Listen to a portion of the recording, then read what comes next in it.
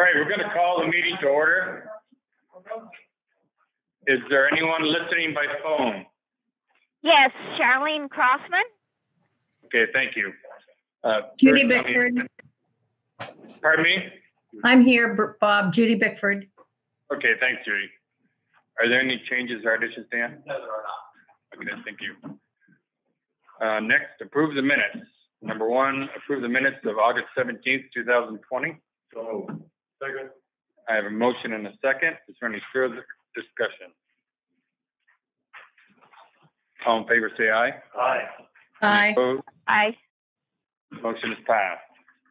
Number two, approve the minutes of August 18th, 2020. So, second. I have a motion and a second. Is there any further discussion on those? All in favor, say aye. Aye. Aye. Any opposed? Motion's passed. The minutes of August 31st, 2020. So, second. I have a motion and a second. For any further discussion? All in favor, say aye. Aye. Aye. Opposed? Motion is passed. Next, community concerns. Do we have any community concerns other than what's on the agenda here? Seeing none. Number one, discuss the waiver for noise ordinance for Lost Nation. Alan, Hello. how are you, sir? Thank you for this opportunity. In July, we took the lead to expand our outdoor seating area. Last year, our original space, the new seating requirements, we had to basically cut our capacity to 10. So we expanded the new space for the Route 100. That's the whole thing in, and we're now back to roughly our same capacity. It's going to be capacity is great. What else we did though was we built a small stage in the new space. So in looking through the town noise ordinance to make sure that anything we did would be in compliance, I did notice that, and then confirm with Dan there, the noise ordinance basically extends 24 hours a day. There's no, if you're playing a guitar in the middle of 2 o'clock in the afternoon, is what we call it. So we're hoping to do 5 concerts the next 5 Fridays, starting at about 8:30, wrapping up at about 10:30. So when it came to speak with you guys to see, I reached out to the police department, and we kind of came to the point where it might be the best idea for me to come in front of the board and request a noise ordinance variance till 10:30, 11 o'clock. We basically plan on wrapping everything up at 11 o'clock. I mean, at 10:30. Sometimes notes might linger a little bit longer, so 11 would be great. And we're going to go through until it gets cold. It's the second week in October. And if it works and sticks, we'll hopefully do it again next year. And if it doesn't stick, then we'll do something else with the stage as well. And what is the capacity there, Alan? The capacity we feel we voted out right now that we have 10 tables of 8 people. All separated out. Those are basically pods. So what we're asking people to do is you buy the table because we couldn't figure out a way to separate people individually and sell individual tickets. So one person purchases the table and they bring 7 of their friends within their pod in theory, and then everything's separated and we've got 1, 2, 3, 4 going right now. And again, we're looking to do this on Fridays right up till the 2nd of October is booked, potentially the 9th. Richard, what do you have for comments on that? I mean, we can have an ongoing dialogue with Alan, and I think we'll try it, see what happens. The only issue would be across the truck route, the neighborhood, along that. Other than that, it's hard to tell whether we're going to complain or not. Each individual case is on its own, but I know we have a good dialogue.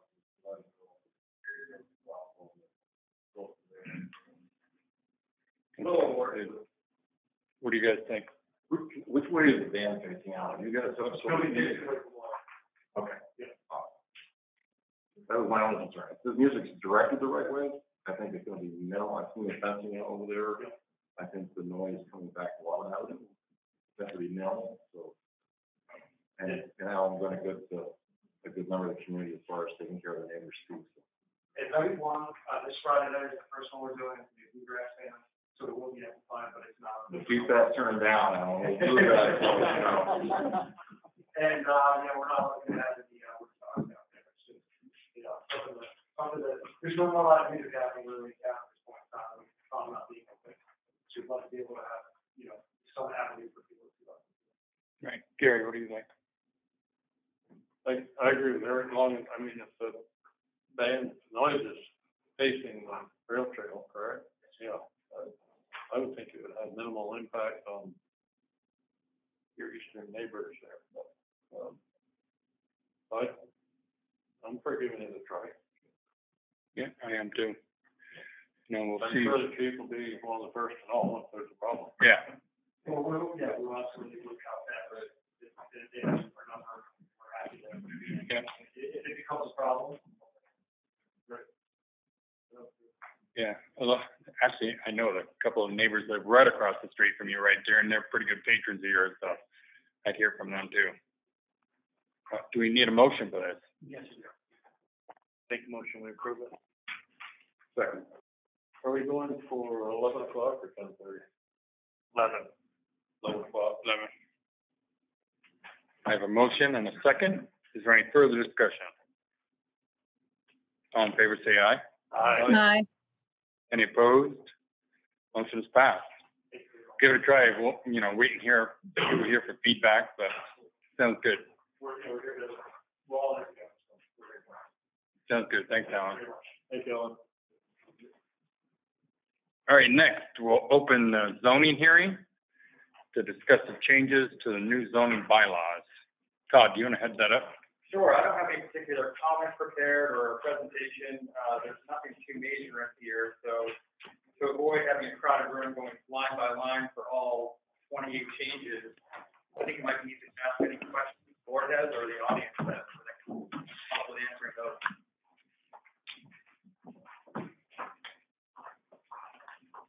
Do we have any input from anybody in the crowd? No, Elise? I'm not sure why we're here. We thought we sort of resolved this 4 years ago when we sat before the zoning board and everybody showed up and we walked the properties with Todd and it sort of was deemed prudent to keep it to move it to low density. I mean, it's a 5 ingresses to the village of Morristown. Route 12 is the only one that's meeting density. Route 100 north and south are low density. Route 15 east and west are low density. And I can't imagine if, somebody didn't buy a lot in Jersey Heights and decided they're gonna put 2 other houses on it, that people wouldn't be practically apoplectic and screaming their heads off. But the truth of the matter is, this was the very first planned development in the town of Morristown, and it was 70 years ago. It was designed so that everybody had a yard, not an acre. I mean, it was never designed for people to have 2 other houses in their front lawn. It doesn't fit with the neighborhood. And we're kind of all confused as to why we're here. We thought we sort of resolved this 4 years ago. Anyone have any comment on that? Is there a specific location I'm missing as part of this? I can help with that, Eric. So Fairwood Parkway actually isn't on the zoning change. It's on the last one. You guys voted it down. The select board voted down the zoning change the last time we went through this. It's not part of this one. The planning council has agreed to propose the change again. So last zoning change proposal was to convert a good chunk of the MDR from Fairwood Parkway into LDR. That didn't pass. It passed planning. It didn't pass the select board. They've agreed to try it again, but it's not part of this. This stuff was warned pre-COVID. We've met with the neighbors again and going to try the zoning change again. That'll be in the 2021 zoning change. We change the zoning every year. So, I mean, I agree with Elise, everything she's saying, but it's not really in front of you tonight. I think she's trying to hope that you guys will change your minds for the next time you vote on it. I don't want to speak for you though. No, that's absolutely correct. I mean, we just. Just a second. Dick Shanley, you want to comment? I'm happy to see all of the people, Fairwood Parkway west and east here tonight. That's really great. So I don't think I'm the oldest person here because June's older than I am. Just like a couple of years. Good 2 years ago. So anyway, we've only lived on Fairwood Parkway West for 48 years. And the agreement with the original building was that there'd be a half-acre swap. I believe everybody, correct me if I'm wrong, Fairwood Parkway east and west, there's at least half an acre of land, the original structure of it. And pay that. Yes, and Dane Avenue. And so anyway, our initial interest in this was, and we've been to the zoning board, and the planning board, I guess, supports us, and so does Todd. They have a duplex right on the front of the highway there that they're converting into a duplex. And I guess because of the current zoning regulations, there's a postage stamp house being erected right in the backyard, as well as the duplex right by the grocery, you know, that. And he has grandchildren that have a trampoline. So if that house is built there, I think those kids, the grandchildren, will be able to jump up and down. And when they jump off from that, they'll be able to go right through the window of that new house. That's how close it's going to be. So I think it's ridiculous. And my pitch now is for equity and equality. And we have a need for that, as you know, in the current day. We don't have a lot of it. We should. And so why does Jersey Way have low density and they can put up and get half-acre lots? And why do we have a rule for medium density where they can throw up all these postage stamp places? And there's more than one besides this duplex. On the corner of the other side is two houses on postage stamps. And I'm not sure about the egress to get out on the highway, which is very dangerous. And I think my friend Dennis would speak to that. Because he knows a lot about rules and regulations and fire codes and so forth. He says, the wonder people don't even get smashed up going out of my driveway or his driveway. So anyway, I think I've talked enough on retired school administrator and everybody gets tickled. Anyway, so I remember, maybe Dennis or my wife can say. Yeah, go ahead, sir. Well, Can you identify yourself, my please? name's Dan Bear. Everyone hides behind their mask tonight. I don't know any of you. Yeah. I appreciate the identification. Anyway, I think it's pretty clear that this is what we want. We're all here. Okay? We want those on. We want low impact zoning for our neighborhood. Anyone We're else? all virtually all here. You don't know me, you're right, Aaron, I just want to stand out that, that's why I'm here as well, that, because it's making myself, I think, I'm doing this stuff. That's why I'm here. We don't want it all chopped up. It's a beautiful neighborhood. Starting to get refurbished again. The little kids are playing around, you know, families. Nice. So just leave it alone. It was never good job. What's that? Yeah, I can't Right. tell you what to do. Yes. Well, yeah. Would you go over what the zoning hearing is about tonight, the area? Fairwood Parkway's not on. That's what I The thought. neighbors are going after you guys because it's when the last time they were going in front of you, motion mayor Brian Kellogg to approve the zoning change presented, except for the Fairwood Park, except for firewood processing in the village, and no down zoning Fairwood Parkway, seconded by Eric, motion carried 4-0. So that's what they're going after you for. This is not Right. part of tonight's zoning. I kind of felt like I was missing something because Fairwood Parkway East and West is not what we're talking about tonight, really. No. No. Part of it, Bob, is that we were concerned greatly that this wasn't carried the last time. The residents were concerned. We thought it was a done deal, it would be marked low density, and it's not. And the neighborhood does go through cycles. When we first got there in the mid-90s, there were a lot of octogenarians. It's rolled twice since then. Young kids are back. As Danny said, the houses are being fixed up again. It's a beautiful neighborhood. If it gets chopped up and it's a low and to medium density, that's a problem. That's a real problem. It's a problem for the value of the existing homeowners, and it's a big problem for the quality of the neighborhood and the fact that the children can play on these pretty large spaces.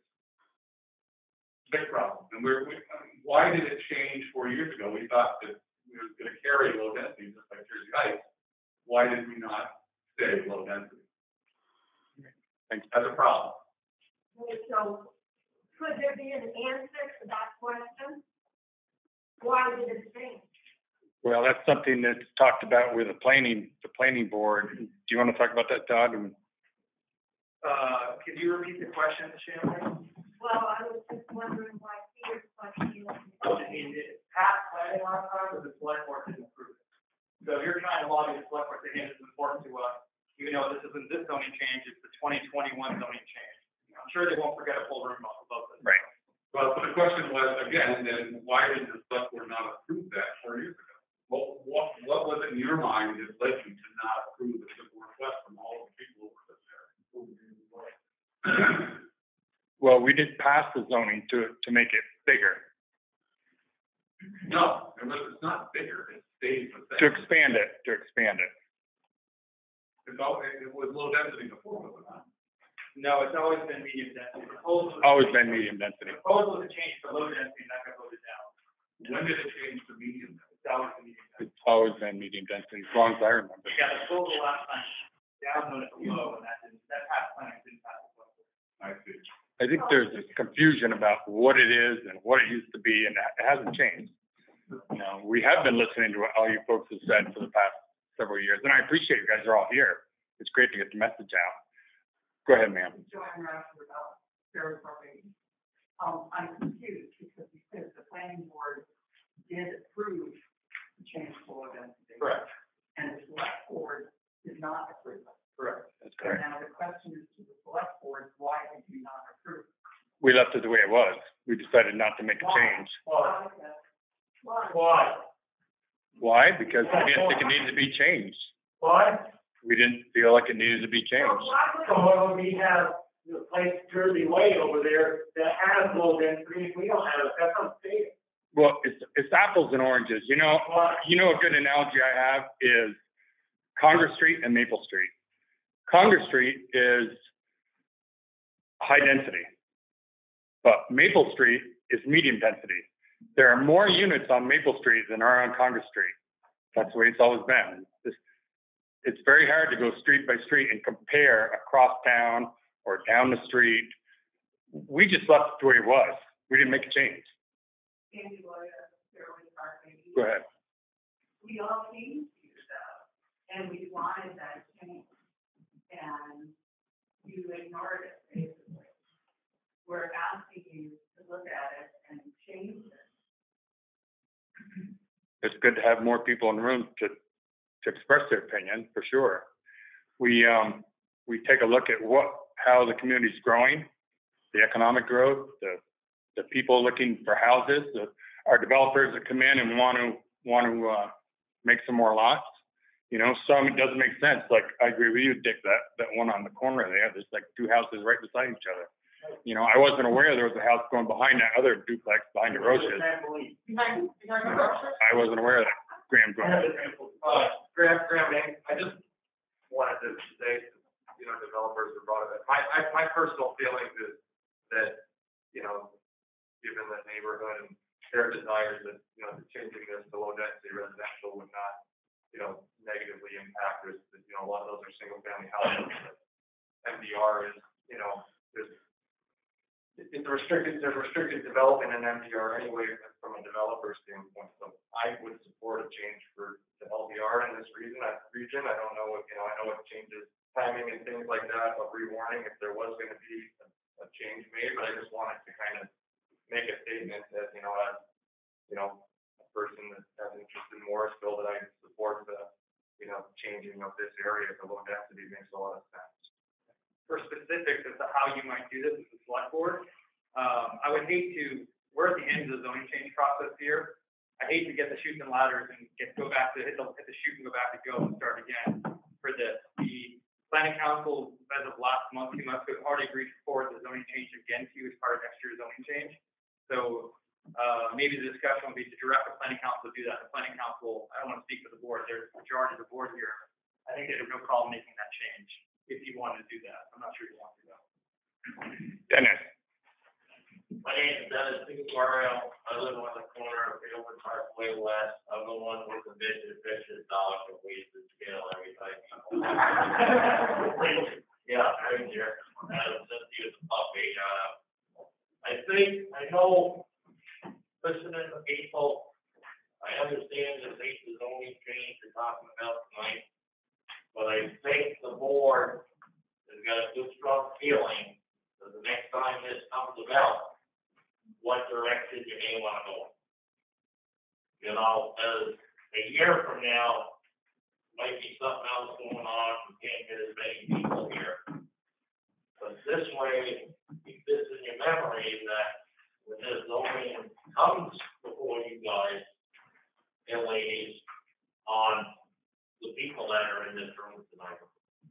Well, I do recall that the night that we voted to not make any changes, all you people weren't in the room, because we wouldn't have done it had we heard. Didn't know anything about it. Well, I don't know enough about the process.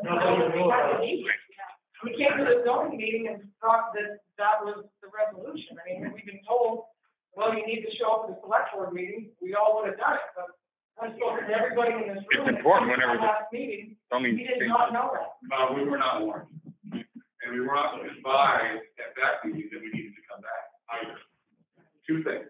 Why would it take 2 times coming back on the same thing, too? That is the state law, though. That's the way it's due process. It takes a while. Yeah, let's hope I got it. Who called it that? Not one of these folks were told that they need to come to this meeting. I don't know what gets sent out for. Todd talks to you, doesn't he? The planning commission talks to you.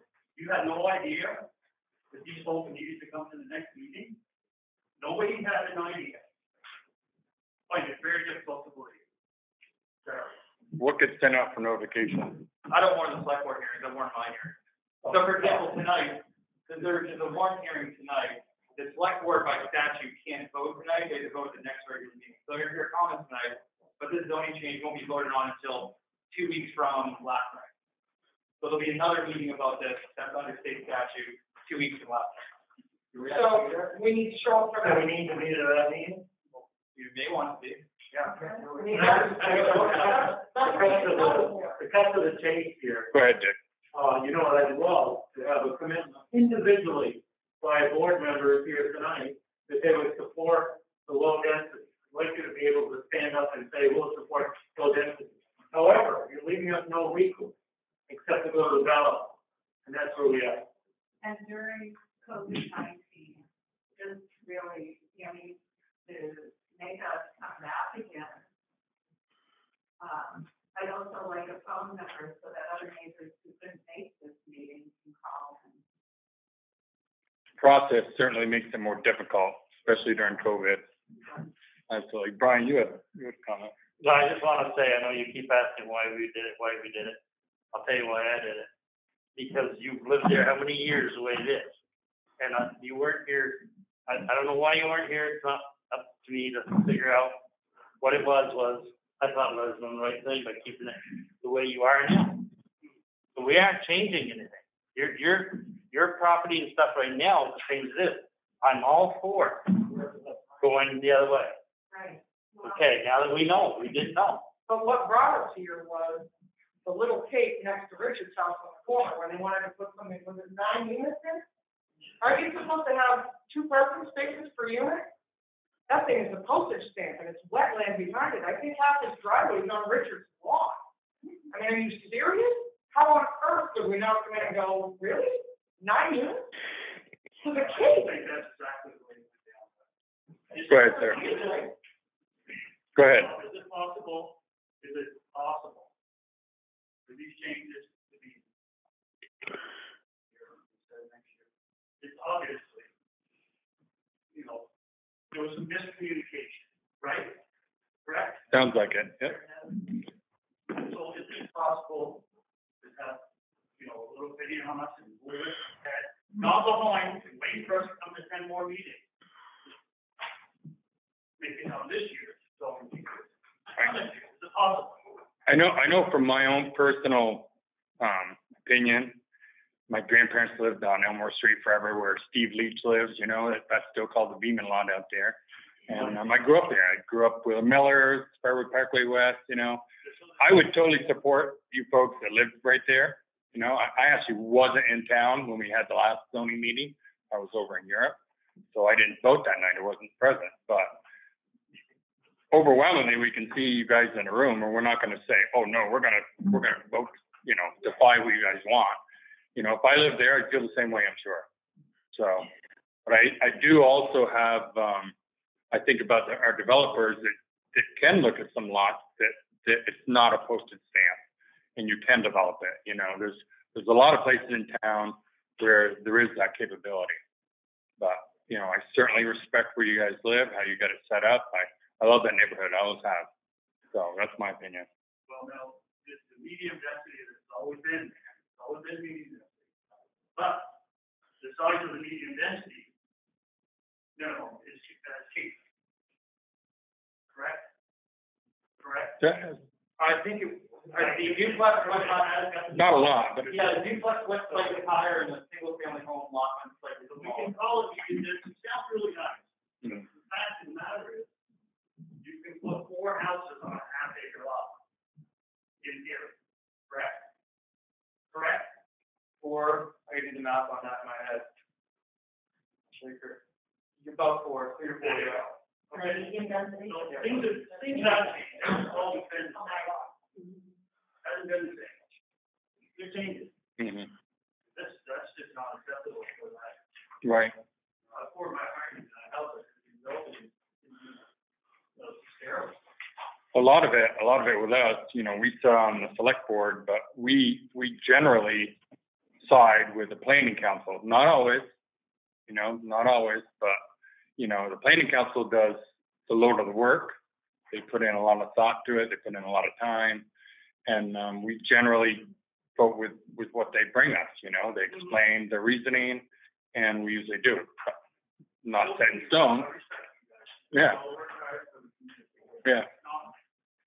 It's a thankless job, I can tell you that.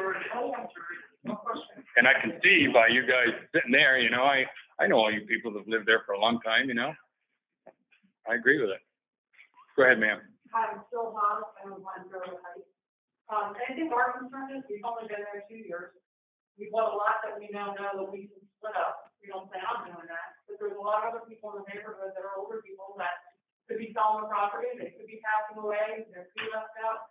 So you're saying now it's changed, if you can put 4 houses on half an acre, you all of a sudden could have somebody selling or deciding they're gonna retire and sell their property, and instead of 1 house being across the street from me, I can have 4 houses across the street from me. So I think that's the real concern, is like the existing way it is right now, it could stay the same, would be great, we want it to stay the same, but at the same time, if you get like 10 people that all of a sudden sell their houses, and we've got now, 40 more houses in the neighborhood. That's what we're really concerned about. Right. And you're saying it's not gonna change until next year, well, between now and then, people can turn around and sell their property and just say, oh, well, we can't do anything about it because it's just like what happened across the street from us. I think a lot of what happens, you know, a lot of the folks that have lived in that area, live in single family homes on that half acre or whatever. They love it. They stay there for 30 years or 40 years or whatever, and they enjoy it. The neighborhood, they love it that way. But then, and a lot of times those houses don't turn over that often. They're there for a long, long time. Yeah, and then, but when someone wants to sell, like the Shanleys wanted to retire and sell and get out, and somebody else can buy it and. So I'm continuing up there, Go ahead. At hindsight 2020, when you were example, so 2 houses down from the Beaver house, the brick house is still there. Yes. That's my house. I know that. We sold it, yeah, and my parents had much land. Lots of land. Now it's townhouses. Yes. So I should have thought about that. So that was a mistake, doing that, probably selling that house. Right. I did. So the land is all trucked, so forth. People live in brick house now, barely can have a garden, there. So next move is I'm looking across where Turtle just owned that lot where the duplex is there. I said, why the hell didn't I buy that?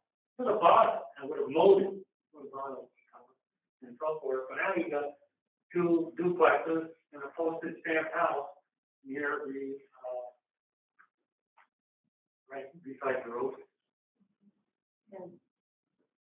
And that's what happens with a town that's growing like our town is. People are always looking for more development opportunities. Well, as the community grows, people are looking for more lots to build on. you know, and that's why it is important for the town to set the zoning so it can't get over infiltrated. You know, it makes sense. Yeah. But the problem is, they're dropping 4 units on a small lot, they're not homeowners, they're renters. Right. And they don't have the product in ownership. And this is a residential area, not a commercial area.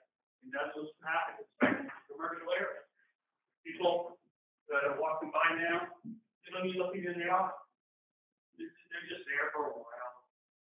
You know, coming down from a different, I'm not going to name names, but they're not residents. They're renters. Yeah. Right. Denny, go ahead. Last thing I got is I'm gonna put on my other hat, as the fire chief discount. I have a half-acre lot. Anybody that knows anything about structure fire knows where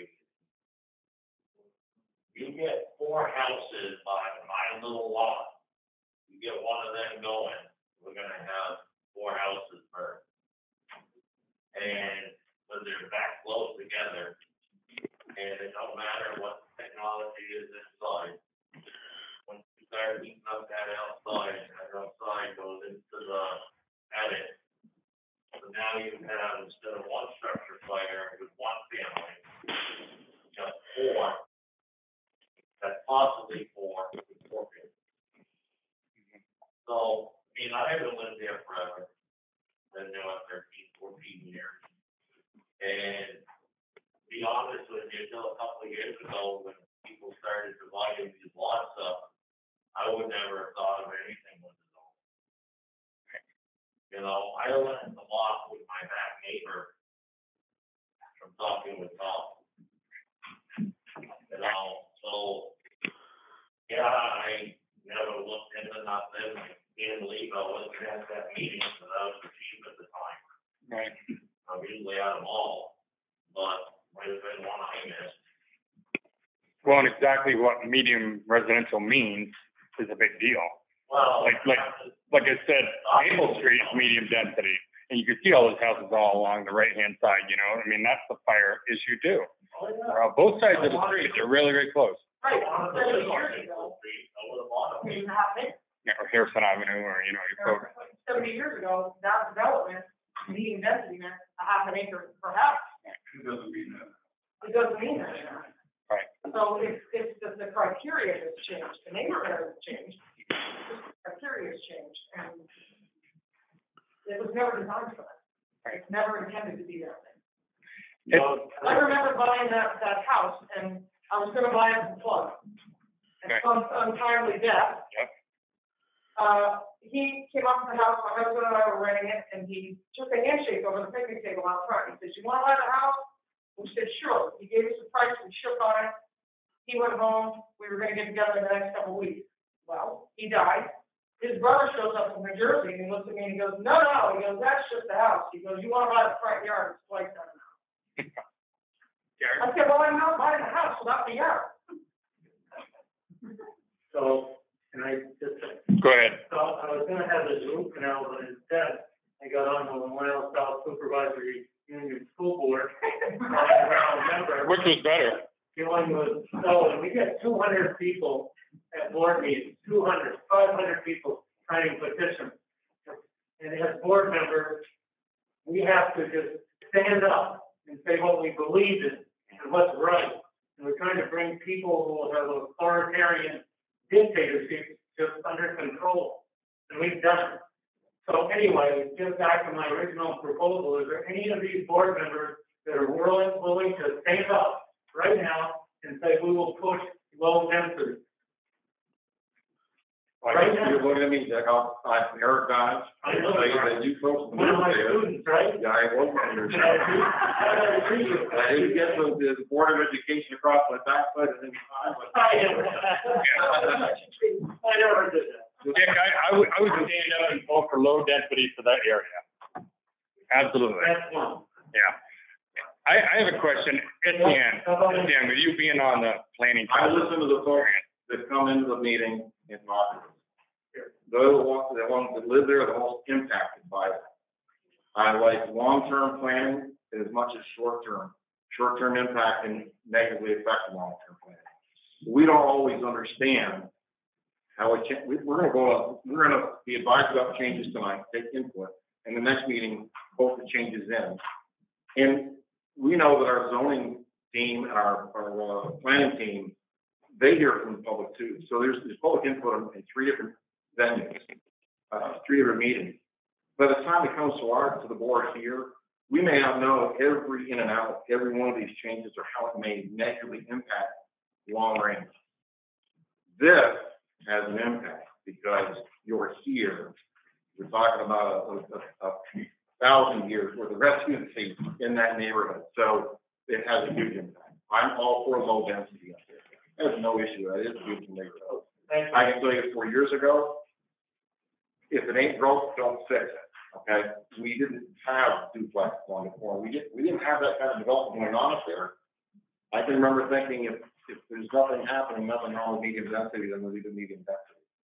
I did not understand that meant 4 years later we'd have all these cut lines. I just didn't know the implications. 4 years ago. Well, thank you. I appreciate that. And the planning board is behind us, I believe. And you're much more coherent and straight up and truthful than what we see on TV. Etienne, did you have a comment? I'm afraid I don't.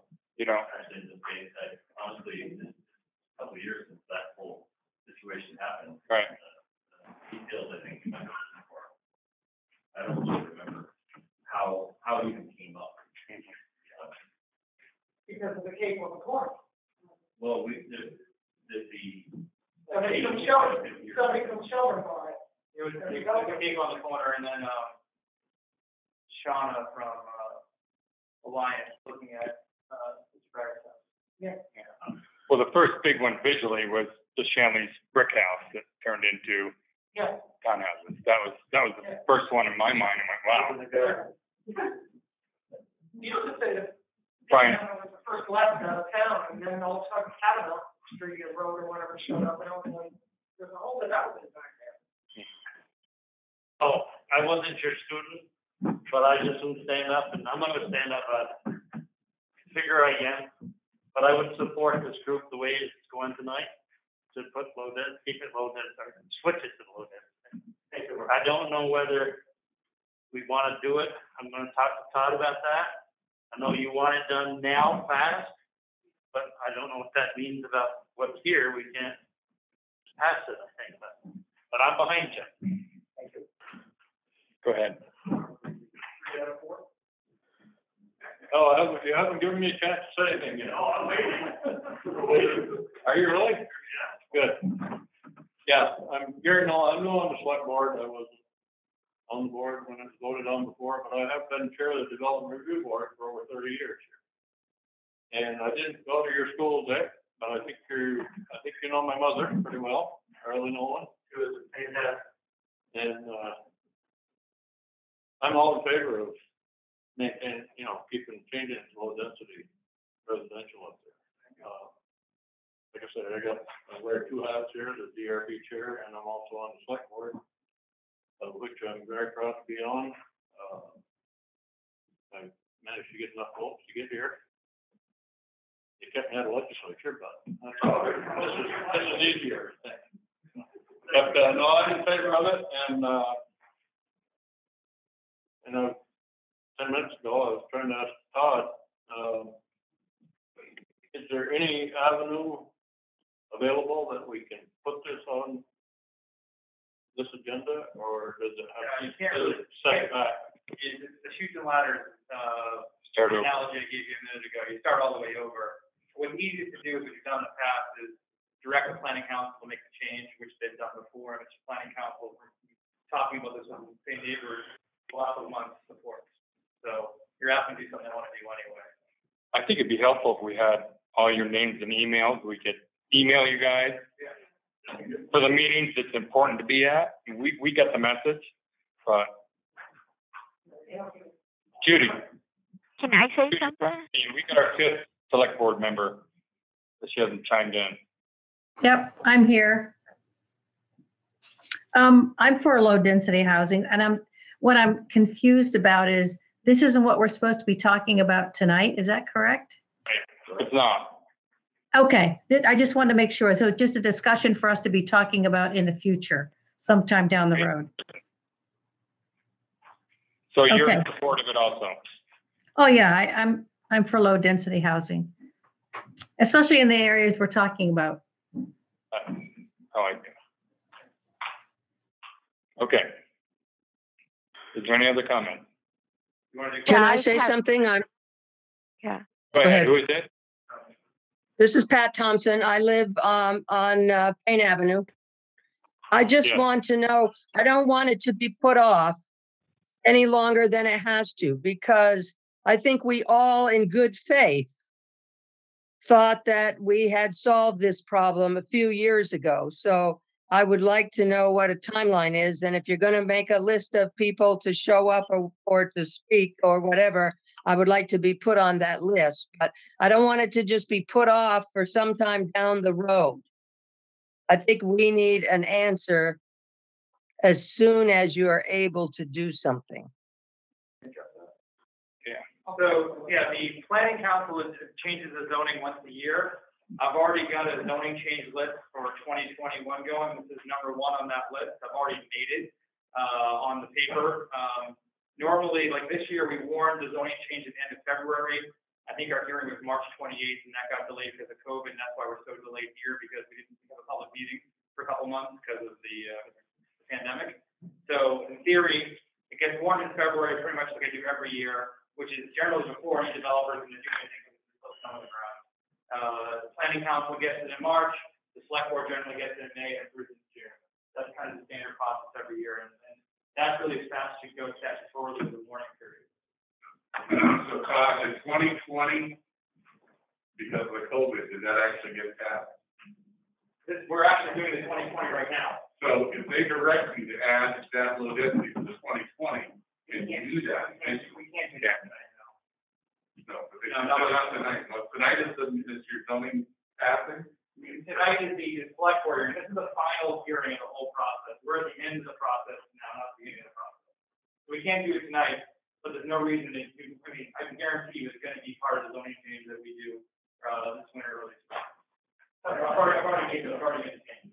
So what will present us in between time? Because we Winter. know that the real estate market is Yeah. with off the law and people developing, coming in and maybe developing properties now. Yeah, winter is the only thing that really protects you in that regard. So it's not, the property was to apply for a subdivision like 1014 Elmore Street. In theory, they beat the bell, so they're going to be able to do their project as proposed. And the zoning process takes a few months to go through. You can't, even if I wanted to, I couldn't just start it tomorrow. You can ask the planning council chair, I want to speak to the board, whether they want to undertake it immediately and do a separate zoning change just for that. It's generally not the process they do. But I feel even if I mean, I live down the street from you guys, not too far away, I'd be pretty confident that if my zoning change starts in February and March, I'm really, nothing's going to beat the bell on that one. February and March, we're still shoveling around.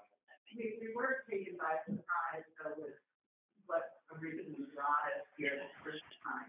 And I'm just wondering, is that going to happen again, where we find out there's a sale of a property and it's divided out again for houses and it got through because we didn't know about it? How are we protected? Well, anyone that's within 100 feet of the property in question gets alerted of the development board hearing. So, I mean, I think half the neighborhood in this room has my personal cell phone number, my email. You guys contacted me quite liberally during 1014 Elmore Street. I notified you in the mail. So something that's happened, anyone, I notify in writing a letter, anyone in the neighborhood that's anywhere close to it. So if something were to happen, you would be notified. The likelihood of that happening before February is pretty small at this point. The construction season is over, my permit season is pretty much over. I've done a couple permits this week and it's not pretty much anymore. Dennis?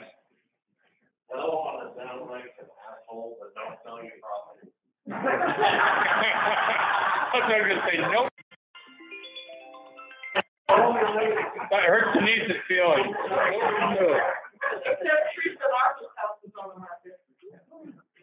and that's the problem, is that you get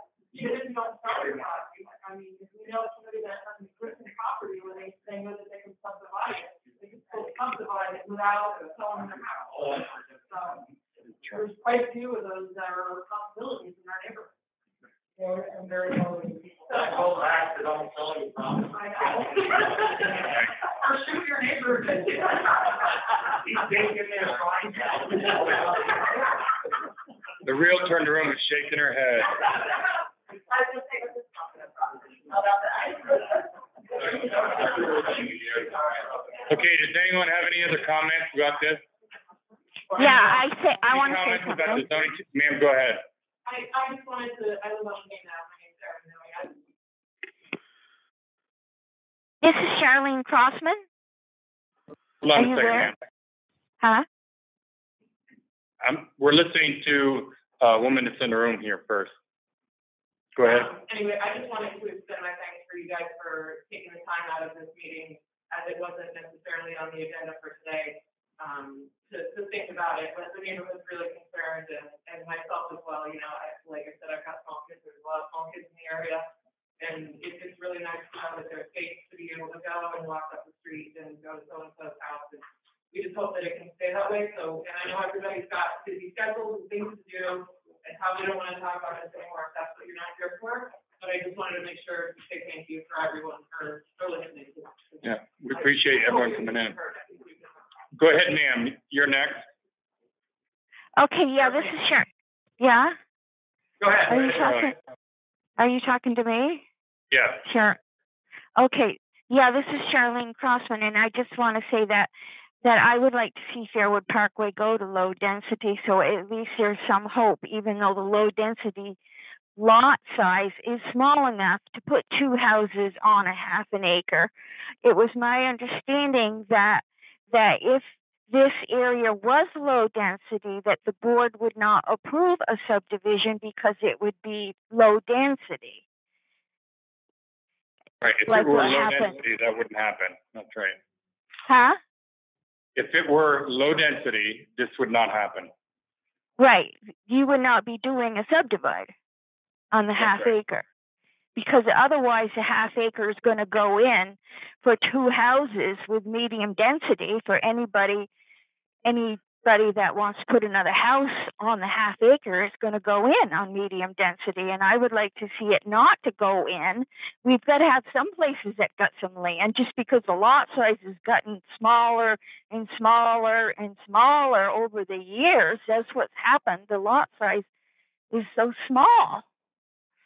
You can put 40 million houses on a little piece of land. Bob, And I think the only way to get around it is to go low density. Charlene, this is Todd speaking. A 20,000 square foot lot, so you have a half acre lot in the Fairwood Parkway neighborhood, even if it's switched to low density, it's still subdividable. The minimum lot size in LDR is 10,000 square feet. 10,000 square feet is a good sized lot. Yeah. Yeah, that's all I want to say. No That I more vote. have duplexes allowed. There's no duplexes for low density residential. There's no multifamily allowed. So it's all single family homes that are 10,000 square foot lot. And that lot size hasn't changed forever. Right. Never changed as far as up. Yeah, 20,000 is a half acre. Yeah, correct. Yep, Grant Wheeler here, Fairwood Parkway West. I just want to say I stand in solidarity with my neighbors on this issue. Hey, thanks for the comment. I have a question for you folks in the audience. What's your opinion of the Pope Meadow development? What does everyone think about that? I thought it was the last field in town, and when that went down, I was so disappointed. Really? The last field in the village, really, for me. Well, That was the thing that just made me feel really bad about having a major open space in the village. Just from growing up here, from being a kid here, and you know, running the fields, riding a bike, riding a horse, rode a horse on all those properties. right. Right. I was curious. I saw it and thought it was sad at first, but I've been to a lot of those units and it was done really tastefully. Well, And they're done well, and they separated them pretty much enough, and it is a planned development. And Right. That's why I wondered what people thought. That's the point. I've only been here 6 years. Where I grew up, I couldn't recognize the place anymore. So Yep. fairly well done, really. It doesn't spell off. Right. So far, it hasn't been too bad, but we are getting a lot more foot traffic down through than we ever have before. Right. From, you know, they're not just going down the sidewalk. And, you know, they're just, but no problem. Right. But it's definitely a lot more. Yeah, There's no sidewalks over there either. Yeah, Grant Wheeler. Yeah, there is sidewalk. There's no sidewalks over where I'm talking about, down Greenwood Parkway. Oh, no, we're talking about the Pope Meadow Farm. That's where they're doing their loop. they're making the loop. Right. Okay, but there's no sidewalks. Go ahead, ma'am. So, our opinion about it too is that there are some, condos that are in there that are owned by homeowners. And they tend to be people that are going to stay there more and they're homeowners. A lot of the other buildings there are rentals, which can also be an issue and see a lot of turnover, a lot of out of state. You know, this is probably or maybe could be, you know, one of those situations. Our other concern is because we are in a situation where we have more houses, more families, more people out walking. In addition to your opinion about that development, the development is fine, but the road is a very busy road. I don't think it's enforced well enough with the amount of traffic and with children and with everyone trying to cross over, especially from Pope Meadow, we the Fairwood Parkway area. So I'd like to see that. You know, if we're going from that's another concern about the low density, it's now, you know, feels like a moderate density and there's not the safety measures that are like to neighborhoods. Well, part of the issue with that is the fact that the speed limit changes right as you come into the Pope Meadow area. Right. And one of the things that would be, you know, you talk to the chief about that is that the speed limit changes a little farther up to give people who are flying down sand hills. It's very easy to do because down hills it's very steep grade. The heads up, the speed is going to change earlier on the hill. So let's say that the 25 miles per hour starts before the Demar area. Right. You know, that would be a state thing. That's not up to us. Well, but you can petition, can you not? We can, but it's not likely they're going to listen to what we say. There's also, Unfortunately. even based on the speed line that's there, probably maybe half of them go 25, the rest of them are definitely not. Right. Well, they let off the accelerator, but they're still going 40. It's a cash cow, Richard, as you know. I was going to say that our police chief is right in the room and he lives right there too. All right. Do we have any other comments about this for the regular zoning hearing? Any comments on the after the warrant? I think there's people here with comments on the after stuff too. You guys can't order anything. I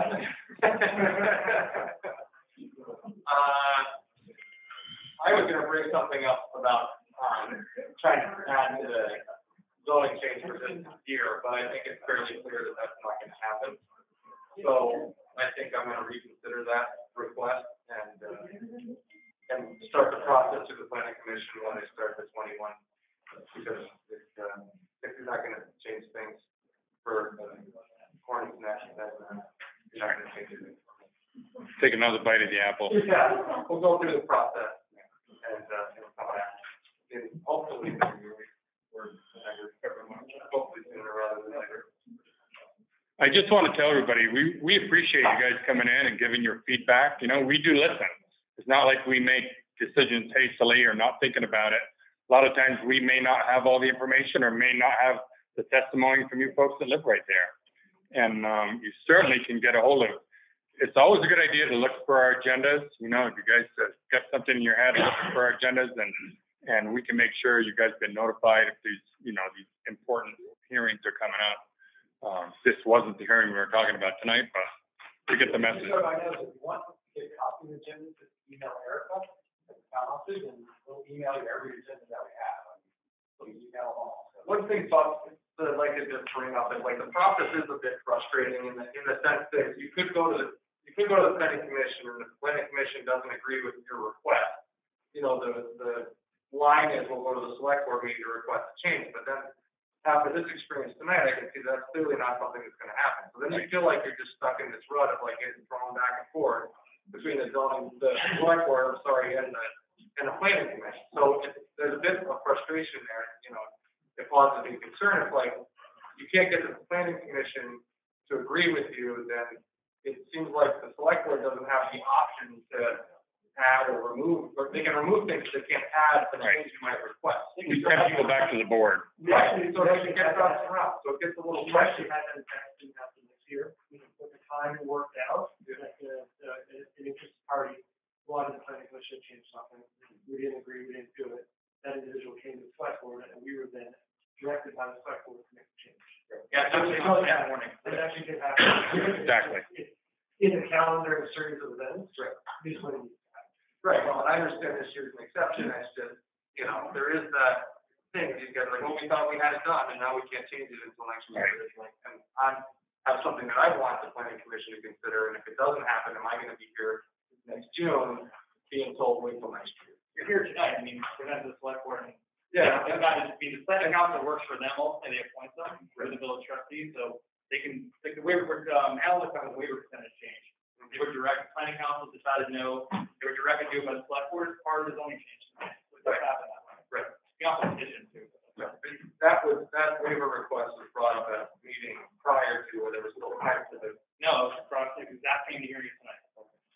And we were requested to make that change in meeting tonight. Correct. We're not rewarning our zoning hearing for this year. We'll do it, we'll handle it in the normal course of action. And the select board said do it, and it's on the Thursday. So this is a good audience. I'm still gonna go to the board, discuss the planning commission. It's not gonna get changed for 2020. It's a waste. Mhm. All right, any other comments about this?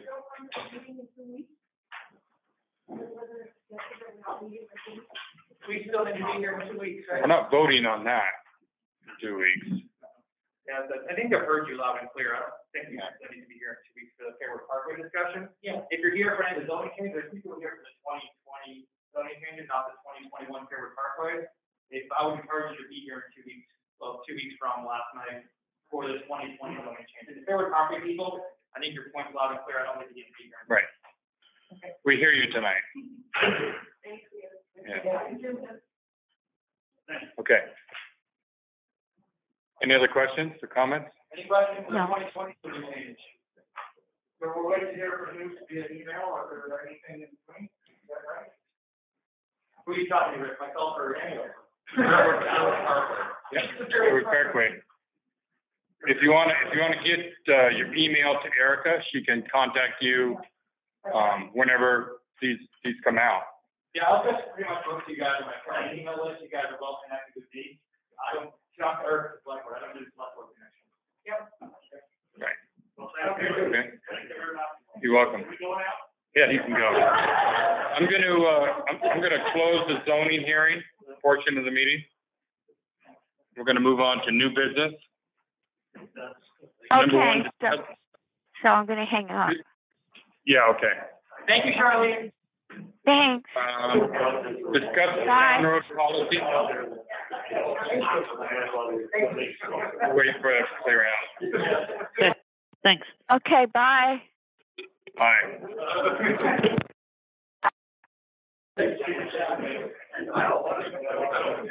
Nothing like getting ambushed. Yeah. All right, Dan, you ready for that? Yeah, I am. Kevin, can you come up to? Yeah. Actually, the reason why this is back, I mean, the planning council, you want to letter, and the select board asked you, the select board, I think, change minimum wage, so I'm not going to speak with the planning council on what they'd like to change the policy. But I did discuss it both with Kevin, and I did get Eric had the opportunity to talk to the road crew, and I did bounce the ideas off with the chief of police, you know, as far as traffic control, things like that. So, it wasn't my letter.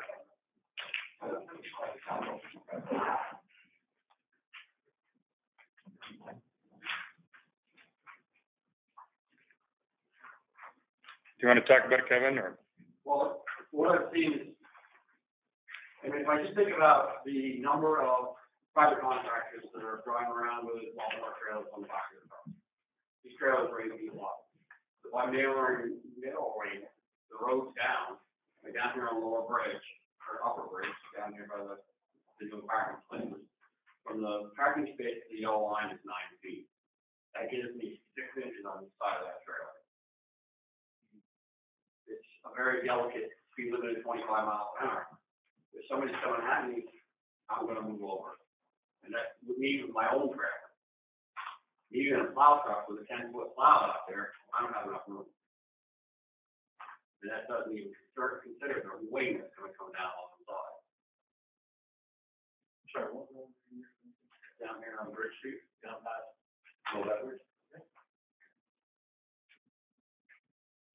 So are you proposing something, or are you proposing a change?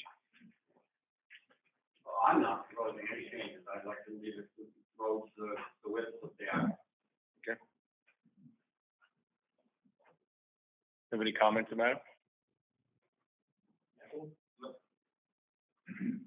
Well, Good, Jim. the planning council was concerned that, wider roads lead to excessive speed, among other things. And the village said it's just inappropriate. You mentioned Congress Street. I live off of Congress Street, and the enforcement of speeding, preventing people from speeding is, happens every 8 weeks or so, 8 to 12 weeks when the speed car goes up. But other than that, there's a huge difference between a 25-mile-an-hour car driving 25 miles an hour and a car that typically is doing 40 down through the dip. That's Cherry Avenue.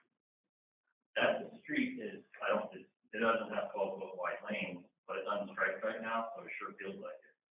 What we're really interested in is trying to ensure that, especially new developments which are occurring in areas of the village in particular, or development areas for residential construction, that this is taken into account. We don't need lane widths that allow people to drive really fast to get to transit from one spot to the next, because they will. And there are secondary reasons, of course, as well, which is that wider roads cost more, take more space, and they require bigger equipment. It's not just that we buy bigger equipment to service them, and requiring bigger equipment. So for all of those reasons, we'd really like you to consider taking a different look at it, and perhaps coming up with something that's more nuanced, depending on the location, for example. Maybe there's a good reason for a 12-foot lane width in certain commercial areas, truck turning radius, for example. But we don't think it's a universal solution. I unfortunately wasn't present for the discussion where it was changed, where it was voted on. So that might be interesting to go back to right now as well, if you would like. Yeah, it seems like a lot of our roads were really limited because we don't have a lot of space. If you've got a parking space on either side, you don't have a wide lane like you're talking about. Congress Street, you generally do go a little faster if there's no cars parked along there, because it seems like it's narrow. But one thing that has helped on Maple Street is that stop sign at East Olive, Olive Street, and that's definitely made people drive slower. But I hear what you're saying. I know a lot of places in town, though, it seems like our roads are narrow anyway, and you can't go that fast. I don't know. I can't think of a place maybe other than Congress Street that's really, and it's not all that wide, seems like to me, if there's cars present. I lived on a good area. Yeah. 10 years, we go really fast. Yeah, of course, there's no lines or anything there. Cherry Avenue. For what we've observed over the years in reading, policy studies by professionals in this area, you can rely on police to enforce the speed limit on a road that people tend to drive fast on, or you can design a road from the start to help prevent people from speeding. And that's one of my number one concerns personally. And it's one that I think you should address at the outset. So if new roads are going in to development, to commercial locations, the town is going to be expanding. I think that we should at least have a discussion about having a more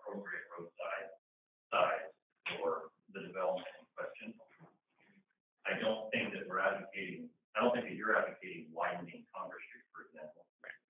Nor are we, suggesting that you must have a 9-foot lane width if you build, I don't know, some sort of large commercial area that requires car access. That might not be something. Or when we considered, Main Street having angled parking, which you don't have enough room there either, with equipment and fire vehicles going by and plows and everything. Richard, what is your take on this? We kind of. Always a problem, as far as speed enforcement, and the fire department right now, I have one officer working there all day. So obviously, we take all the speed enforcement. We have highway safety funds, but again, it takes officers to be more. So we're out there, more step forward.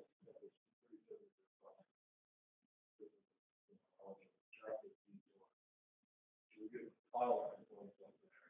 Well, we've been up there almost every night. The rest of the area is hit or miss. So, I think a little bit of, you want to talk about road design versus cost of an officer, probably,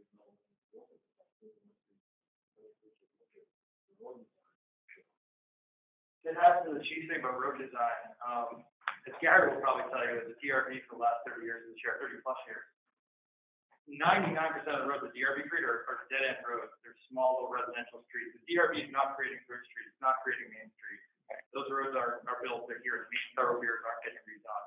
And those main thoroughfares are appropriate to have a wider lane width. But when you're asking the developers here to do 12 feet of pavement for a little dead end road that serves a 9-unit apartment building, that's a lot of cost. It's a lot of extra stormwater. It's a lot of extra engineering, which Tyler probably doesn't mind.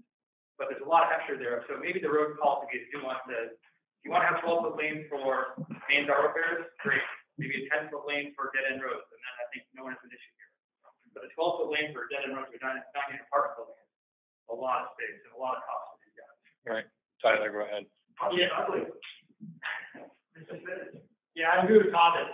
I mean, we just had a pretty large development approved the DRB not so long ago, and basically dead end road, but it has a loop, right? This is a residential development, and there's another project I'm working on that's going to become before the DRB soon as well. It's the same deal. It's basically a dead end road with an internal loop, and these are residential developments. They're not curved, that's all it is. So right now, I understand that it's 24 feet wide. Anything that's not zoned for residential, right? Correct. So what's happened is LDR kind of pushed out a little bit, medium density pushed out a little bit, the density gets a little better. And these developments are happening. And like I said, the majority are dead end roads, and there's side roads where obviously it might be nice from a maintenance standpoint to have it at 12 feet, but from a design standpoint, it's a burden, to the developer, to the environment, to all situations. So I think we have to be a little more dynamic how we're thinking about those things. Certainly, a 24-foot wide paved road makes sense in a lot of places, especially if you have parking and such. But a lot of these situations are just kind of dead end roads or dead end routes that are just serving single family houses or duplex or even multi-family buildings that the traffic of those people, and it's good to slow them down. And definitely, certainly, research that shows that bringing those roads in tighter makes the traffic calming effect going as well. So I think in certain situations, it's certainly a good idea. Yeah, it's definitely an impact when you say you have a 200-foot road, and you got to add an extra 4 feet of impervious surface, and you start triggering these stormwater things under an acre of impervious surface. You start putting adequate parking in a building, and you're trying to make it all work. And if you're over that 1 acre of impervious surface, oh, guess what? You got to spend 6 figures on a stormwater containment, which you may not even have room to do. So it just kills the project altogether. And not having flexibility to, save impervious surface, so to speak, on those dead end projects, it would be helpful for people looking to do stuff like that. Yeah, I was going to mention the stormwater issue as well, because they just passed the 3-acre rule. And I don't know what they're thinking down there, but it's gonna be really expensive. I've been to a couple meetings on that. I'm not sure what people are gonna do, like the shopping centers. They're all gonna, even if they're Act 250 approved or pre-Act 250, you're still gonna have to design a stormwater system. My understanding is that you're gonna have to design a stormwater system. And most of the existing developments, where are you gonna put one? Because it wasn't designed for that. So with the new development, my feeling is you gotta keep everything as narrow as you can and keep the stormwater down, because there's a huge, huge push to clean up these lakes and ponds and streams, and it's just the way it is. I mean, that would help. I mean, cheaper to stuff to do is go into. Yeah. And just point out two things, I'm gonna say something for your real quick. So right now, the minimum road length that the town will accept, the new road is 1,000 foot length.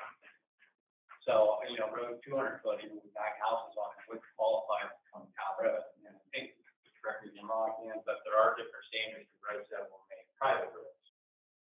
So, right now, the road they're describing that's 200 feet length really wouldn't be eligible to become a town road anyway, because the minimum length is 1,000 feet. So, we're not talking, just smaller roads, we're talking 1,000 feet length. The other thing too is, just because it's narrower in the town, that doesn't necessarily qualify what piece of equipment we'll be using to maintain or where it's going to be on the route. So, we have more tandem trucks, or not tandem, but single axle tandem trucks out there plowing than we do pickup trucks and half tons. And those trucks, I think, are minimum, probably 10 feet on those. Way down? Yeah, you're within 13 feet. So once you get in there, and I know, it sounds great, but your perspective when you have a plow and a wing on your truck is completely different than when you're just riding. And you're right, it is a maintenance thing. Winter seems to be getting longer and we have more snow every year. It's not just the width of the truck, but the snow's coming off the edge of the truck too. It's got to have some place to go. You wouldn't believe the number of phone calls that I get every spring because people complain that we tear up their yards, even though it's in the right of way. Their expectation is that the plow is taking up their grass, and when now we're going to back out there and fix it. So there's a couple different sides, because we're adding more work on with road crews all the time. We're trying to do more efficient with different and better equipment to do it. And the other thing too is if a CDL driver or a truck driver, if he's over the center line and he hits something, it's his fault. So, I didn't talk to the road crew in particular, but I asked Erica, the liaison, to touch out with the road crew. So I think, yeah, there has to be a maintenance consideration for the roads that the town is going to take over.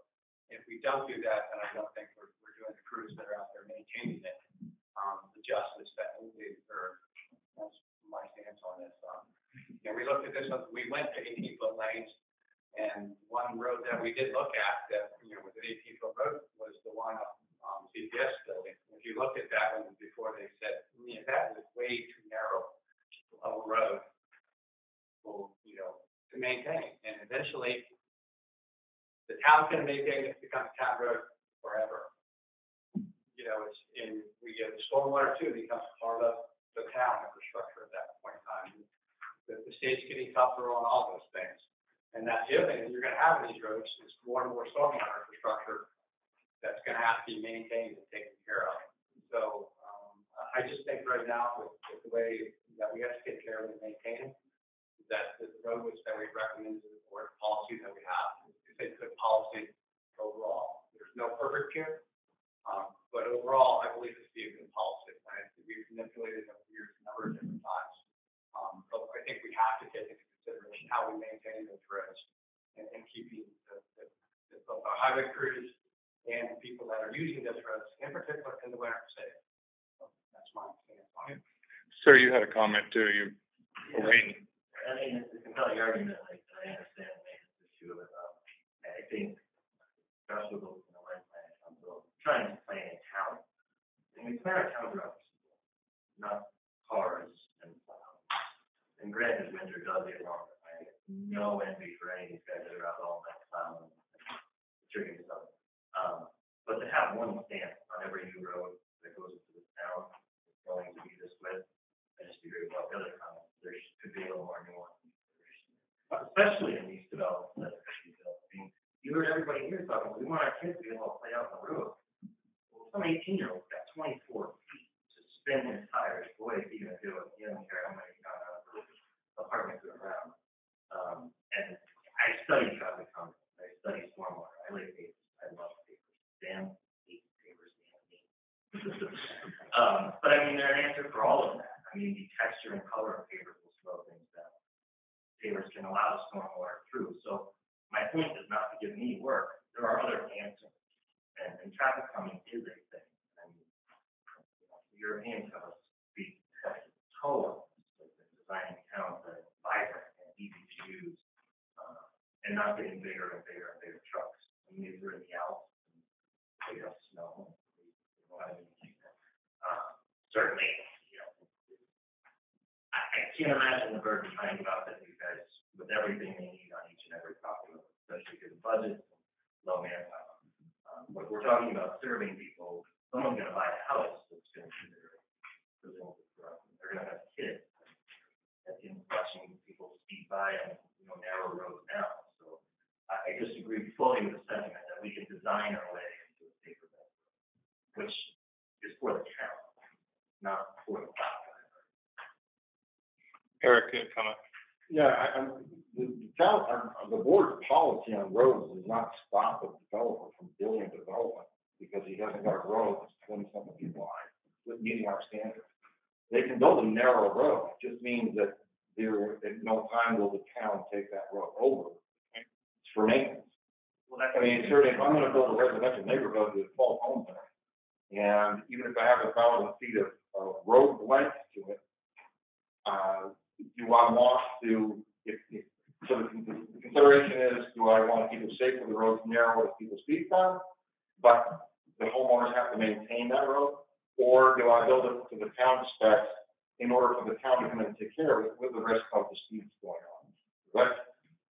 And I mean, there are ways, even on our village streets that exist, that we can do visual things. We've tried that. We've done it here in the village already. But visual inhibitors of slow speeds.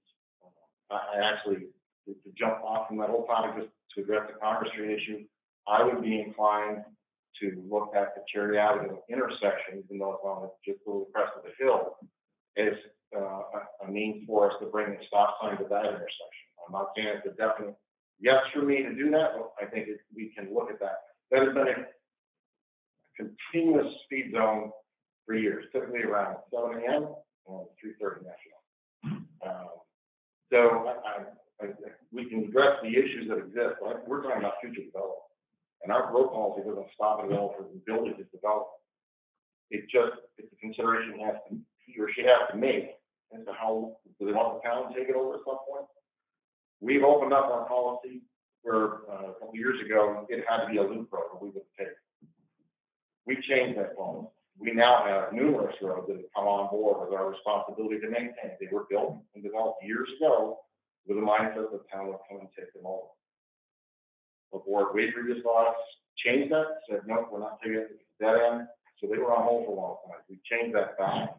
Now we have a few more miles of road to plow, and not all of them we plowed the dump truck. We have a hard enough time keeping our plow truck fleet. We have made changes to the way we finance our trucks in order to keep them less time, keeping them less broken down, and rotating that through. That change was made just last year in this current budget. In order to keep our fleet of dump trucks, and that's not going to change. We have the same amount of roads, but it's increasing. I don't want to see us with a fleet of pickups because every pickup has a driver. We don't have enough staff to man all our dump trucks and all the pickups it would take to continue to maintain all the new development roads that aren't wide enough to effectively put a 10-axle dump truck down or a single axle dump truck with a 10-foot column. So I don't see that our current policy restricts development. It is the developer's choice whether or not they're gonna build the road wide enough for the town to take over. Or not. That's why I say Concom, because we can't ignore the wind. We can't ignore the weather, and it's always gonna be there. So I strive with our highway crew. We have enough narrow spots as it is, that narrowing the roads up as a policy across the board should be a bad. Well, the other thing it makes me think of is rescue ambulance and fire trucks and everything. You've got to have a certain width for those. They're not getting any smaller. I travel in Europe all the time. I see lots of rescue vehicles and everything, and they're not getting any smaller. I don't care where you are.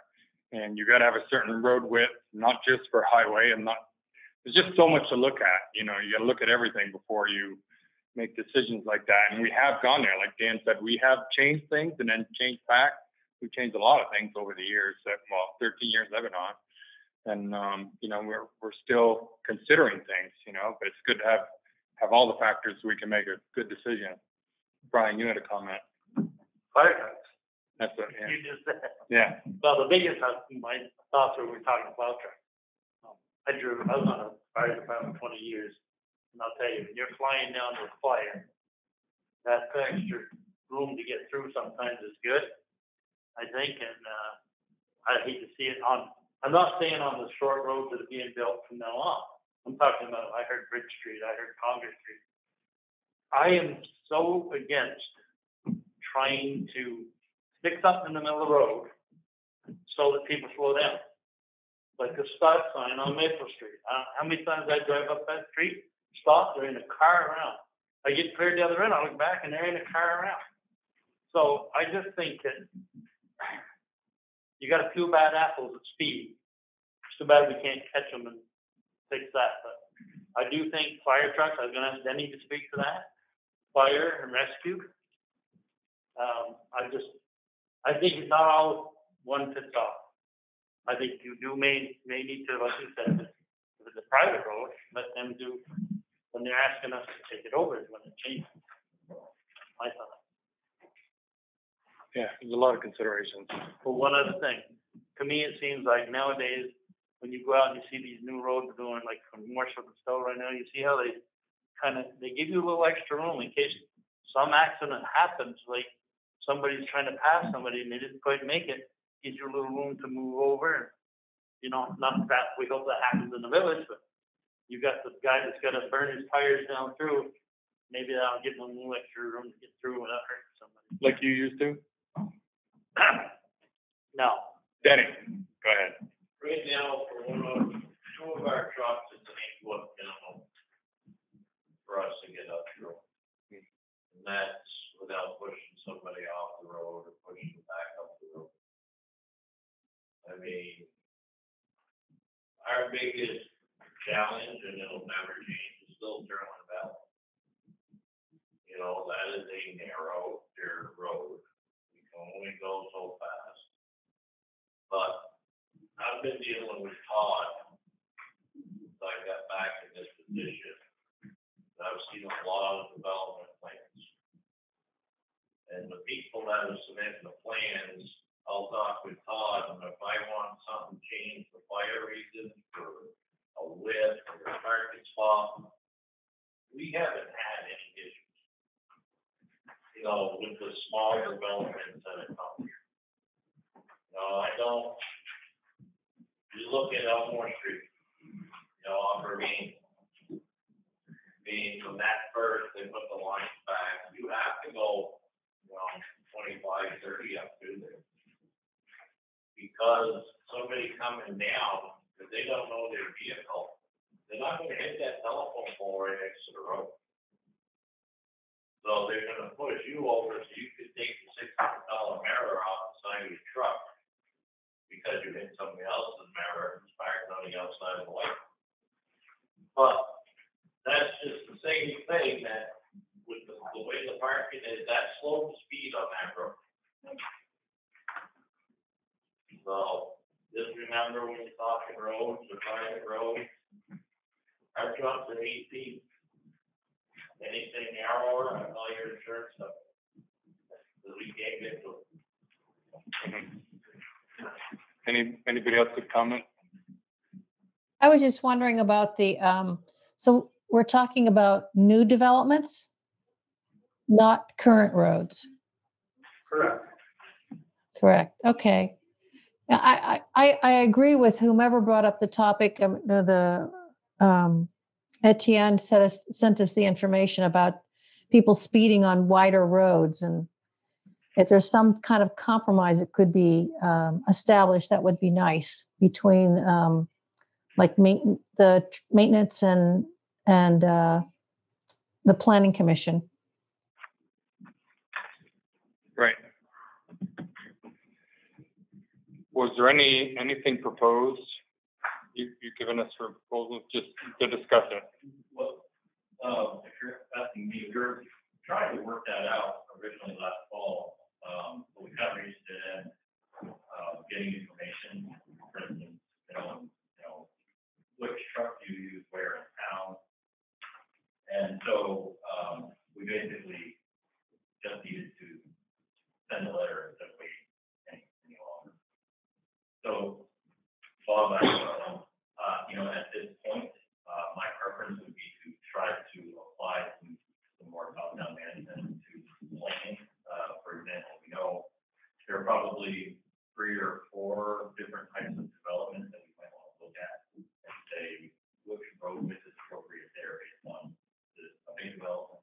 Where it is. Commercial area or something smaller, proximity to the village. And that would all be really interesting for an engineer to sit there and pour over. And if the select board is interested in going that route, area seems like be interested. I think that would be a very positive step. Then other single road.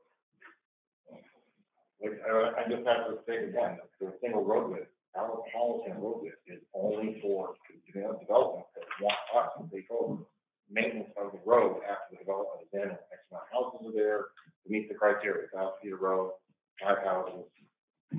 If they want us to take that over for maintenance, then we have a road width requirement which allows our dump trucks to plow. We need a pickup truck. Our pickup trucks, their primary function in the winter time is to clear intersection. That saves our dump trucks time to back up, go forward, driving blindly at an intersection, trying to steer. The pickup trucks do that clearing for us there. We don't have pickup trucks to plow driveway, a little wider than driveway width roads. I mean, that's what we're there for. And we would have to increase our fleet size for that. I agree that every development comes with its own nuances because there's no such thing as a flat lot. So you're working around terrain features as well as housing design and lot lines. So I think there's the ability to find from the developer what's their intent. What's your intent? Do you want the town to take this over? Because if you do, this is what the requirements are. Can we make it fit into your development plan? We're not saying that it's not a stamp for one size fits all. It is the size for us to maintain. We have to be able to move our dump trucks down to. Yeah, 1,000 feet of roadway is a lot of roadway. If a truck to clear 1,000 feet of roadway, it's a lot of time. It's not clear there. Our dump trucks clear that much of them. Well, one of the other concepts here was that this was some years back, when we did change the policy of taking over dead end roads to, I think you couldn't have more, you had to have at least 5 houses on this road. Put up for the town to take it over. Yeah, used to be 800 feet instead of 1,000.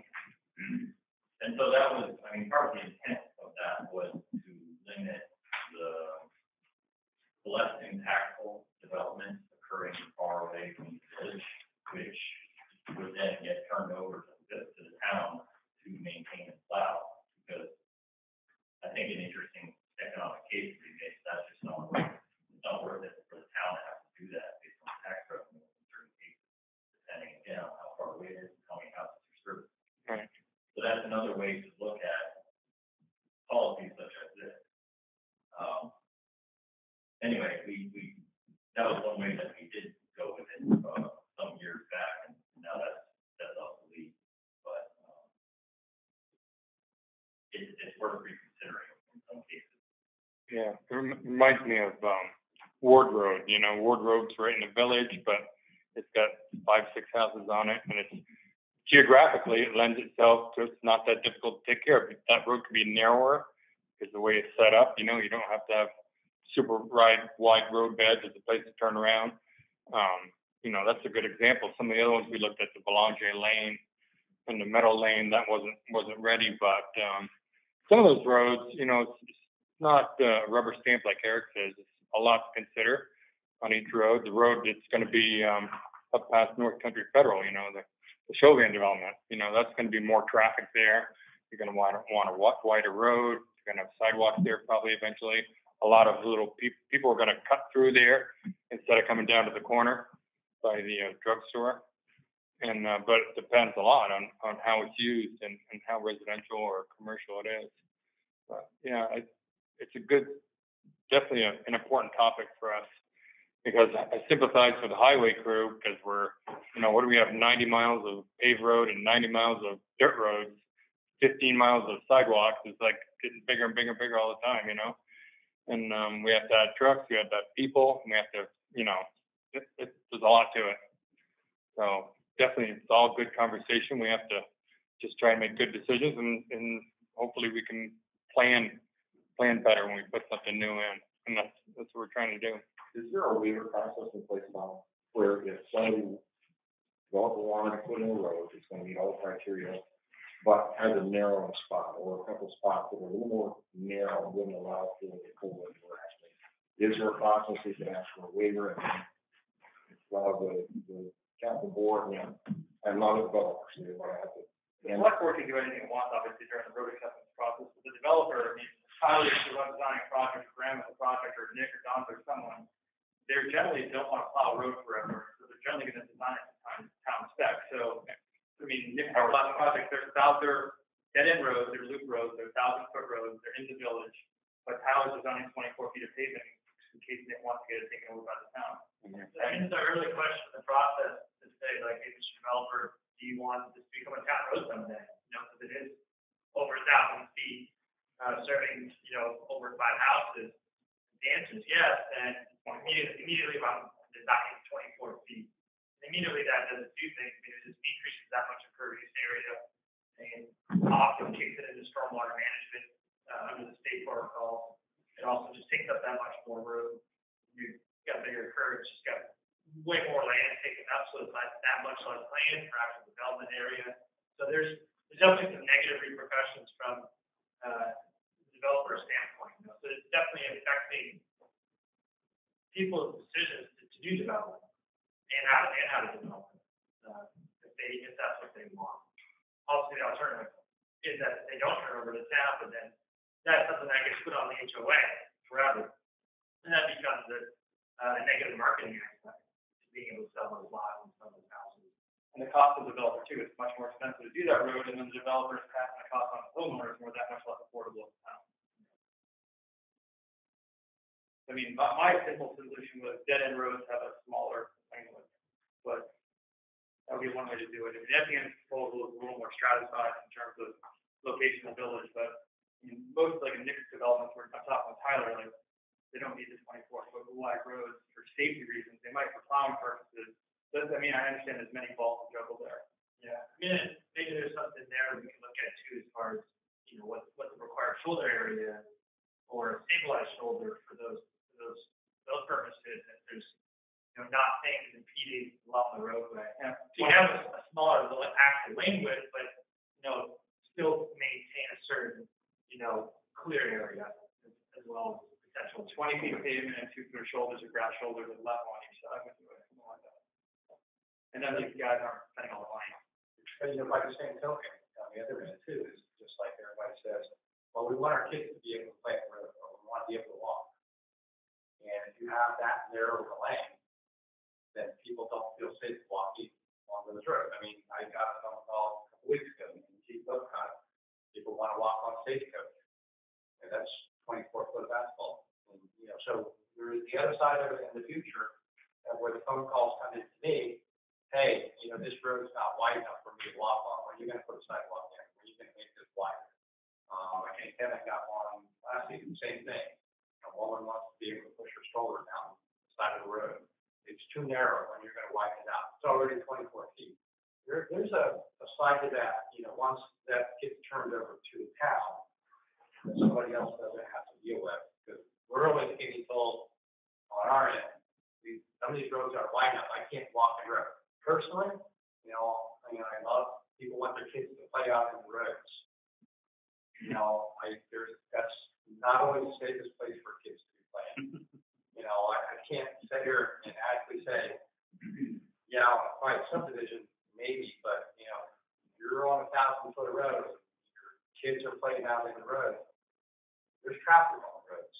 It may not be the safest place. I always got to throw that. Kind of one of the things that bug me on some of these roads where we want our kids to play in the road. Yeah, you want to be able to ride bicycles, but playing sports isn't always the best thing to do out on the road. We've seen that even within the village where it's not always the safest. So do we want to do anything on this tonight? Just for discussion. Yeah, I just want to throw out Randolph Road. Randolph Road, I travel all the time, and that's a narrow road in most places. And if there's two pickup trucks trying to meet each other in a fight there, you got to wait. You got to wait for somebody to pass because it's super dangerous. And that has no shoulders at all, and it's probably not going to anytime soon. It's like this the way it is. But bikers like to use that road because it's a pretty place to ride bikes. Yeah, Bob, I gotta say, I think it's just an inappropriate comparison. I mean, what they're putting in the loop road, that will not be through traffic at all. It just doesn't need to be that wide. And correct me if I'm wrong, it's gonna be serviced by a sidewalk. Sidewalk trails. I was just talking about all roads. All roads. I know, but I just wanna make sure that we're making comparisons that are appropriate. And that is exactly the place where you're gonna have kids playing in the street. Just as Maple Street, that didn't stop sign is, if you walk that daily like I do with my dog, you see a pack of kids playing right there, which they can now do because of that stop sign. So I just want us to be a little bit more careful about saying that we must design roads for trucks, big trucks, because they're always going to get bigger. But our kids are not going to get bigger. Our kids will play in the street if they can. And a lot of people, well, Peter just left here about Fairwood Parkway, said the same thing. They want that in certain neighborhoods. Let's just make appropriate comparisons going forward. Well, I can compare Maple Street too. Maple Street is also dangerous to me because a lot of times there's cars parked on both sides of the street and you can't meet a car there. So, and that's not a place where kids should be playing. I'm sorry. Well, I disagree. You're absolutely able to disagree. But So you're saying you think kids should be able to play the street? I do. I don't think they should. Ask the chief sitting behind you, what do you think? Or the rescue chief behind you. It's not. If somebody's been on rescue for 35 years, I've seen a lot of bad accidents where you would not want your kids playing in the street at any time. I got hit by a dump truck when I was 5 years old because I was in the street. So we have different opinions. Go ahead, Mike. So on the flip side of that, I have witnessed a child get hit by a car. Completed child's fault. Had nothing to do with speed or anything. Kitchen, sorry. Yeah, it's a slippery slope. I think we should slow them down because in case they get on the road, because they do accidentally. But I sure wouldn't put my kids out to play in the road. I lived on Elmore Street, that'd be kind of dangerous to me. Myself. I think Gary will be able to help with this if you guys look at the policy, because Gary literally voted for every new road in town over the last 3+ decades. And most of those roads, like we're saying, we're not talking about Randolph Road or Maple Street or any of Elmore Street. We're talking about 95, 98% of the new roads that we put in are dead end roads. And we're talking about not the rural sections of town, we're talking about the paved roads largely in the villages in the north end of town. That's only part of the lane of discussion we're having. We're not talking about Jig or Oak Ridge Estates or Meadow Drive or anything like that. We're talking about the paved roads. But Gary can answer that. He's got the institutional member. But what the planning council has to do is, they're writing this letter because they've got to tie their zoning, well, they should tie their zoning, in my opinion, to the road policy, and they're struggling doing that with urban roads at 12-foot wide lanes. And they didn't do the zoning in this update because they wanted some discussion first. So the zoning update to match your wider lane policy will have to wait till 2021. Okay, I think we've beaten this horse down enough tonight. Let's move to discuss Old Street signs. I agree, that's what needed to end, I was next. Yeah. If not, we're gonna be here till 11 o'clock tonight. Right, so mine, you have 2.5 minutes of my time. The, street garage here, that's all the street signs are about this long, Elmwood Street, this, that, as you know, they move in their packing, so I have to go through the garage, and I look all over. I was hired over the years working for the town, that was right, when we talked about the signs, they said they were gonna get rid of them. I was going to the select board to let Pat have those street signs to auction off at some point. Or, you know, maybe the mural in town or one of the projects that, you know, directly put towards a project. But Matt, there's no space that, so it would go towards the project in town. There's about 25, 30, 35. I mean, honestly, they were gonna put in the trash. Some will be more popular than others, I'm sure. Right, and so you'd like to say it a little bit more. You know, that one's more popular, but people not that. All I'm asking for is, is select board is willing to donate these street signs. What do you think? Better attraction them. What do you guys think? All they're gonna be doing is throw away. Yeah. Judy? Yeah, I'm for it. Thank you. You need a motion? But as long as it's concurrent, so as you guys, you know, we just didn't want you guys to see signs for sale. Right. East High Street. Yeah. I'm all for it. Good, I'm next to, since we have fireworks on 4th of July, I'm proposing having them on Saturday, December 5th. We will not be able to have festival lights as we've known in the past, but we would like to have some kind of carol thing or thinking that fireworks in the winter just would be really fun to park. You can scatter all over our community and see it, and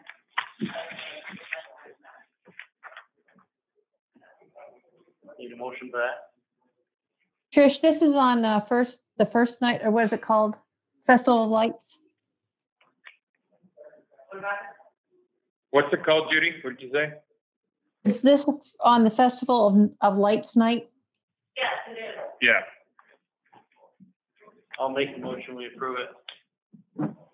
Second. I have a motion and a second.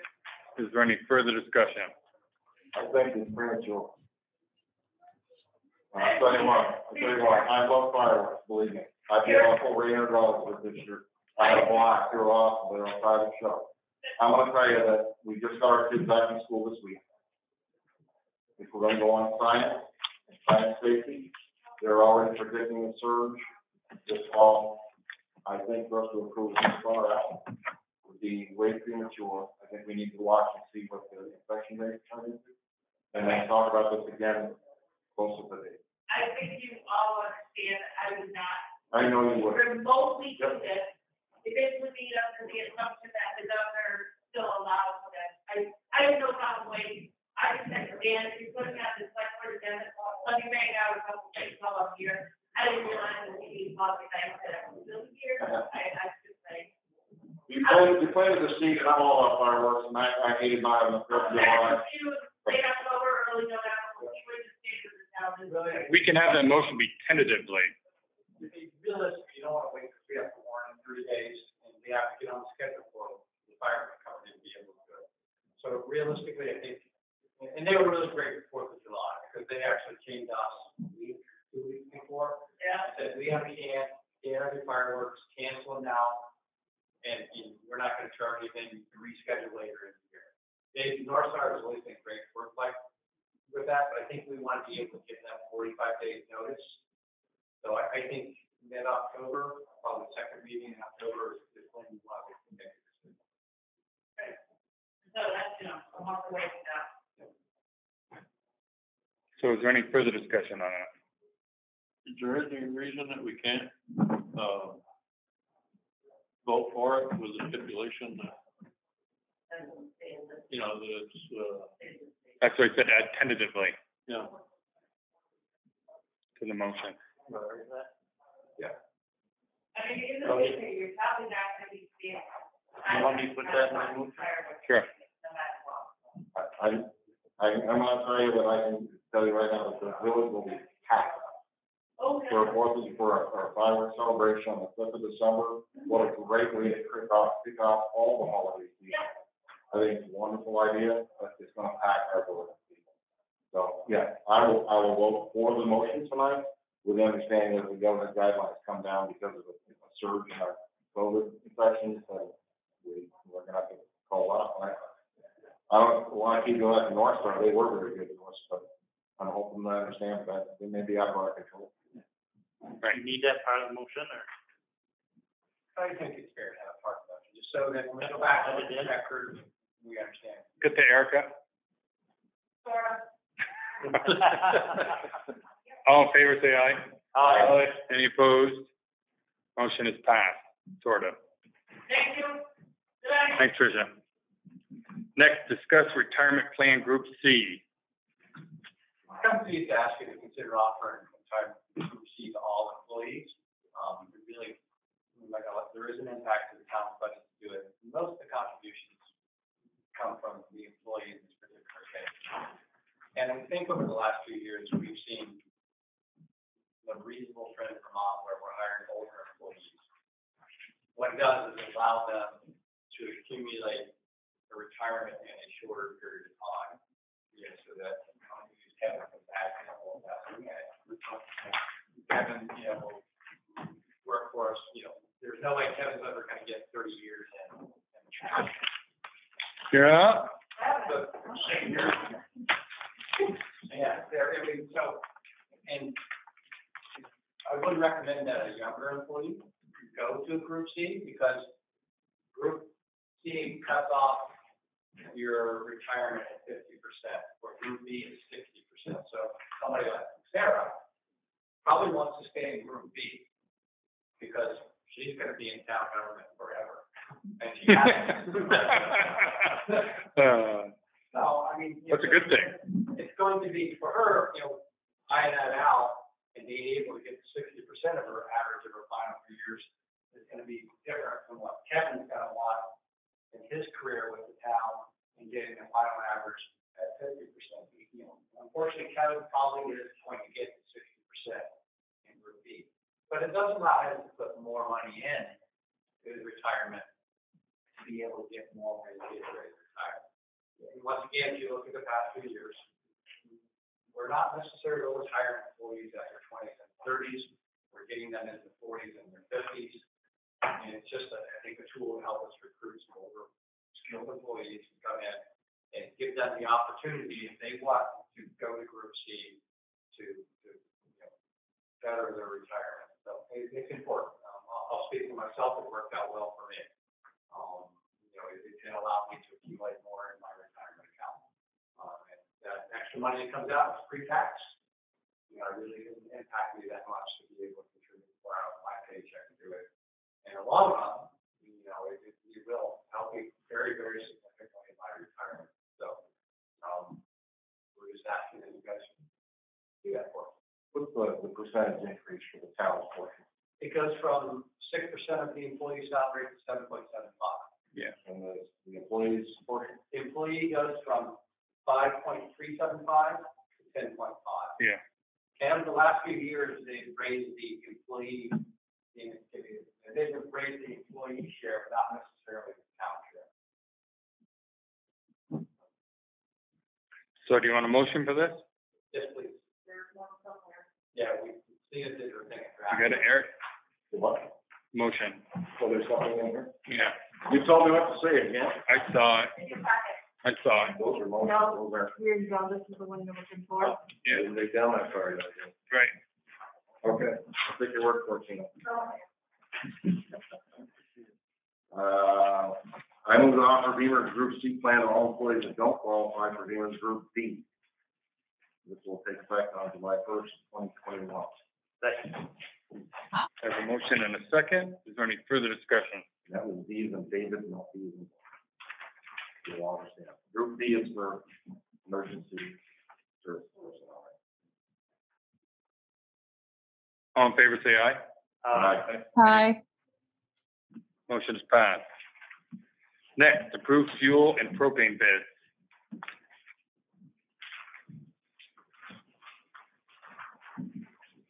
We got the propane first here, looks like. You're doing them separately.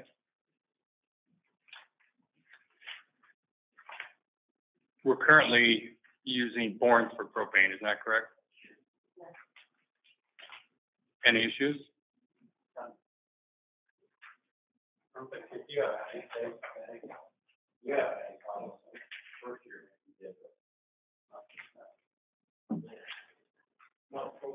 Somebody want to make a motion? I move to accept the warrant. Second. For propane or for propane? For propane. I have a motion and a second. Is there any further discussion? All in favor, say aye. Aye. Any opposed? Aye. Aye. So passed. So oil. I move to accept Rosso's. At one. Second. I have a motion and a second.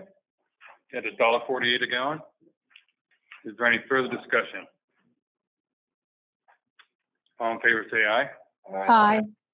Any opposed? Motion is passed. Next, approve changes to FY 2021 compensation plan. Yeah, we have to officially add a highway superintendent Right. position to the pay chart under, grade 9. I think Eric, I gave you that. Yeah. They probably need to sign it for the officer. Okay.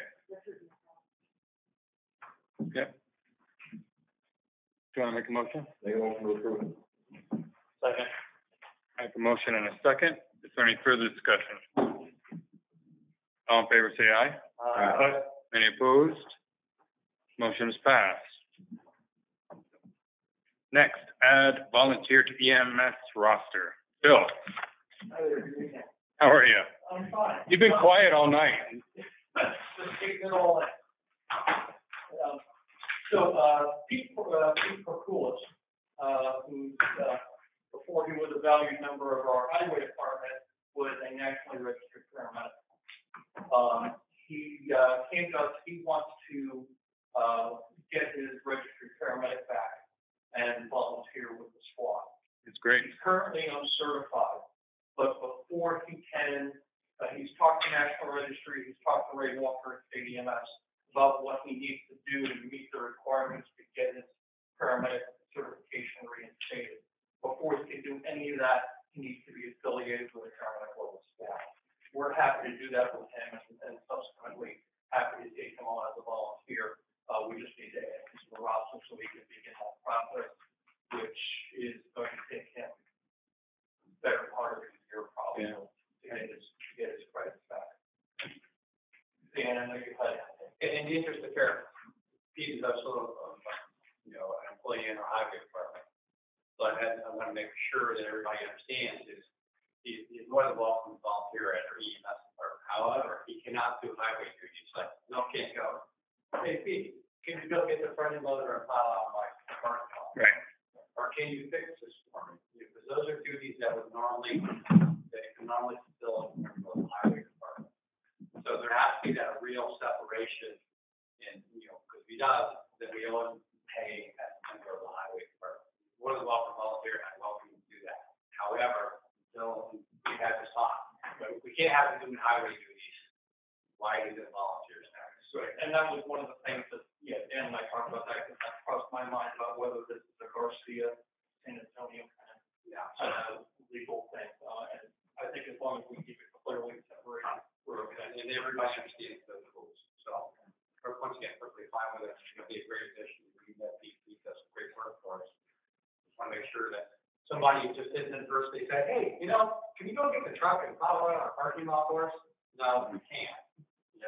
If you want to do that, we can work at it. Yeah, we have any swap.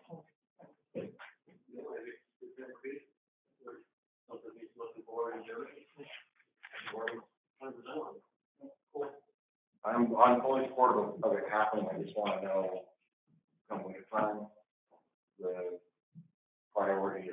snowplow, not the ambulance? Yeah, well, schedule wise, maybe a little bit help, Bill? Right. Okay, all right. Yeah, winters, you know, and all of our highway employees understand that. Right. When they work, you know, if we call them in the winter, that's where he goes. Right. He's out there to plow. But even sometimes in summer, spring, we have storms blowing through. He's up to recall by the town. Okay, do I hear a motion regarding this? I make a motion that we add Pete Kurikos to the, as a new addition to the EMTs, the rescue squad. And does the caveat that he cannot volunteer while he's working, does that need to be added into the motion? I don't think that needs to be added. Yeah, we don't have to add that. As long as everybody- Okay. Yeah. Okay. Okay, I have a motion. Do I have a second? Second. Any further discussion? All in favor, say aye. Aye. Any Aye. opposed? Motion is passed. Thanks, Bill. Next, 2020 delinquent current tax collection. So I just wanted to have a conversation, now that taxes have become due after the 90-day grace period and are now delinquent, to see if there was any feeling that you wanted to change our current policy, which is, once it becomes delinquent, we send the first notice right away that says, oops, you forgot. And then we send a second one, oh, did you get that letter that you forgot a month later? And then the third, so 3 months out, then we send a certified letter saying, if you don't pay up, then we're turning everything over for tax bill for collection. And I just wanted to see. What are your feelings on it? No, it's, so I ran some numbers.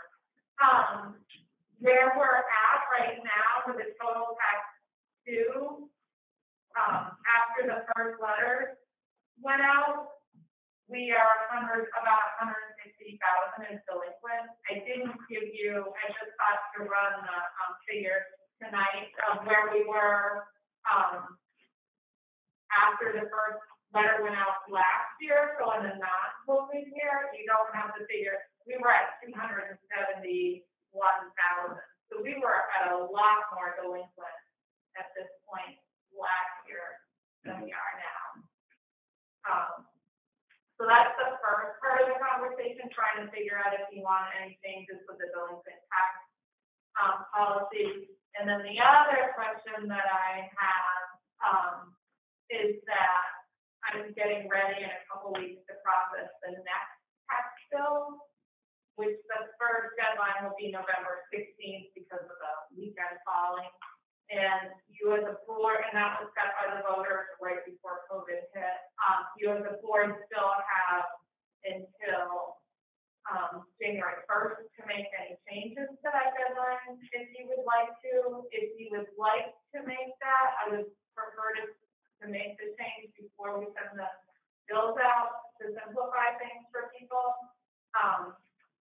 As far, I know I haven't answered your question, Bob, on the delinquent taxes. I'm not really sure how I feel about that one.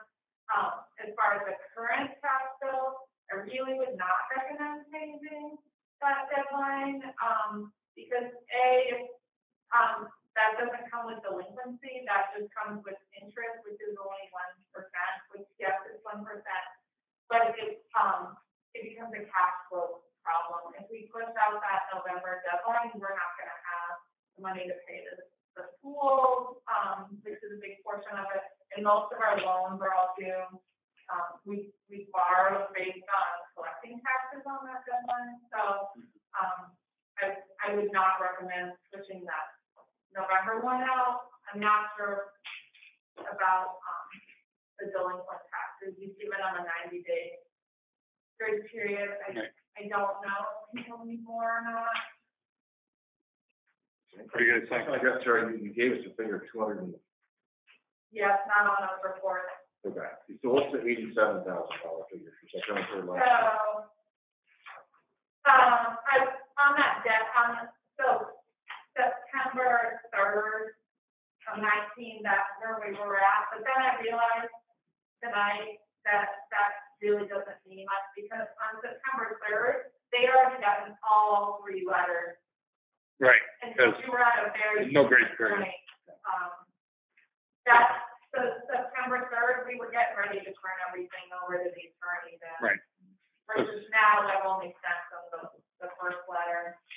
Because we gave them extra time. So it's not really a good comparison, right? No, it really should be the 271 that I. Yeah. Is giving that extension, that hardship within the townhouse, is it created a pile more work, or is it just? Oh, slightly. I wish I'd looked at a calendar when you said it. In my mind, I have been thinking of a grace period, maybe not so long. So it fell the same week that the primary event is, and so this dynamics were not a great week of that. But besides that, no, money just sort of trickled in. I think by the time the governor signed the legislation, most people had paid their taxes, so They didn't know they had extra time. no, and people, some people were annoyed, like, you know, why now? Why'd I rush? I figured out how to scramble and get the money. Mhm. I think if, they would have liked it like a month Earlier. before when they were panicking. We can But there identify- was nothing we could have done. We did what we could when we could. But money sort of trickled in over the 3 months. It wasn't like a mad rush. What do you guys think? Leave it as it is? I wouldn't say leave it as You, Brian? everybody knows it's. Leave it as it is. Are we considering an extension for the November, for the second installment? I don't think so. I wouldn't. No. I wouldn't vote for that. I think if we get that, we would have to borrow somehow, make up the shortfall for a short term, whatever you did, we have to end up borrowing money. Yeah. Because you look at, last year we were in the fiscal year. We're at the beginning of the fiscal year, and if we start pushing that one back, we're gonna have cash flow problems. I think thinking and Sarah will both agree on that. We're gonna have trouble paying bills without going out borrowing more money. The end of the year was a little bit different. So with the requirement to pay the schools no matter what, we can't change that. And the state's not gonna change that because they obviously want money to go to school. We're gonna end up borrowing money, pay money that we borrow. Yeah, that's not a good deal. We're gonna pay interest on paying interest. Right. And fiscally, it was just right now, but really blow up in our faces. Judy, what do you think?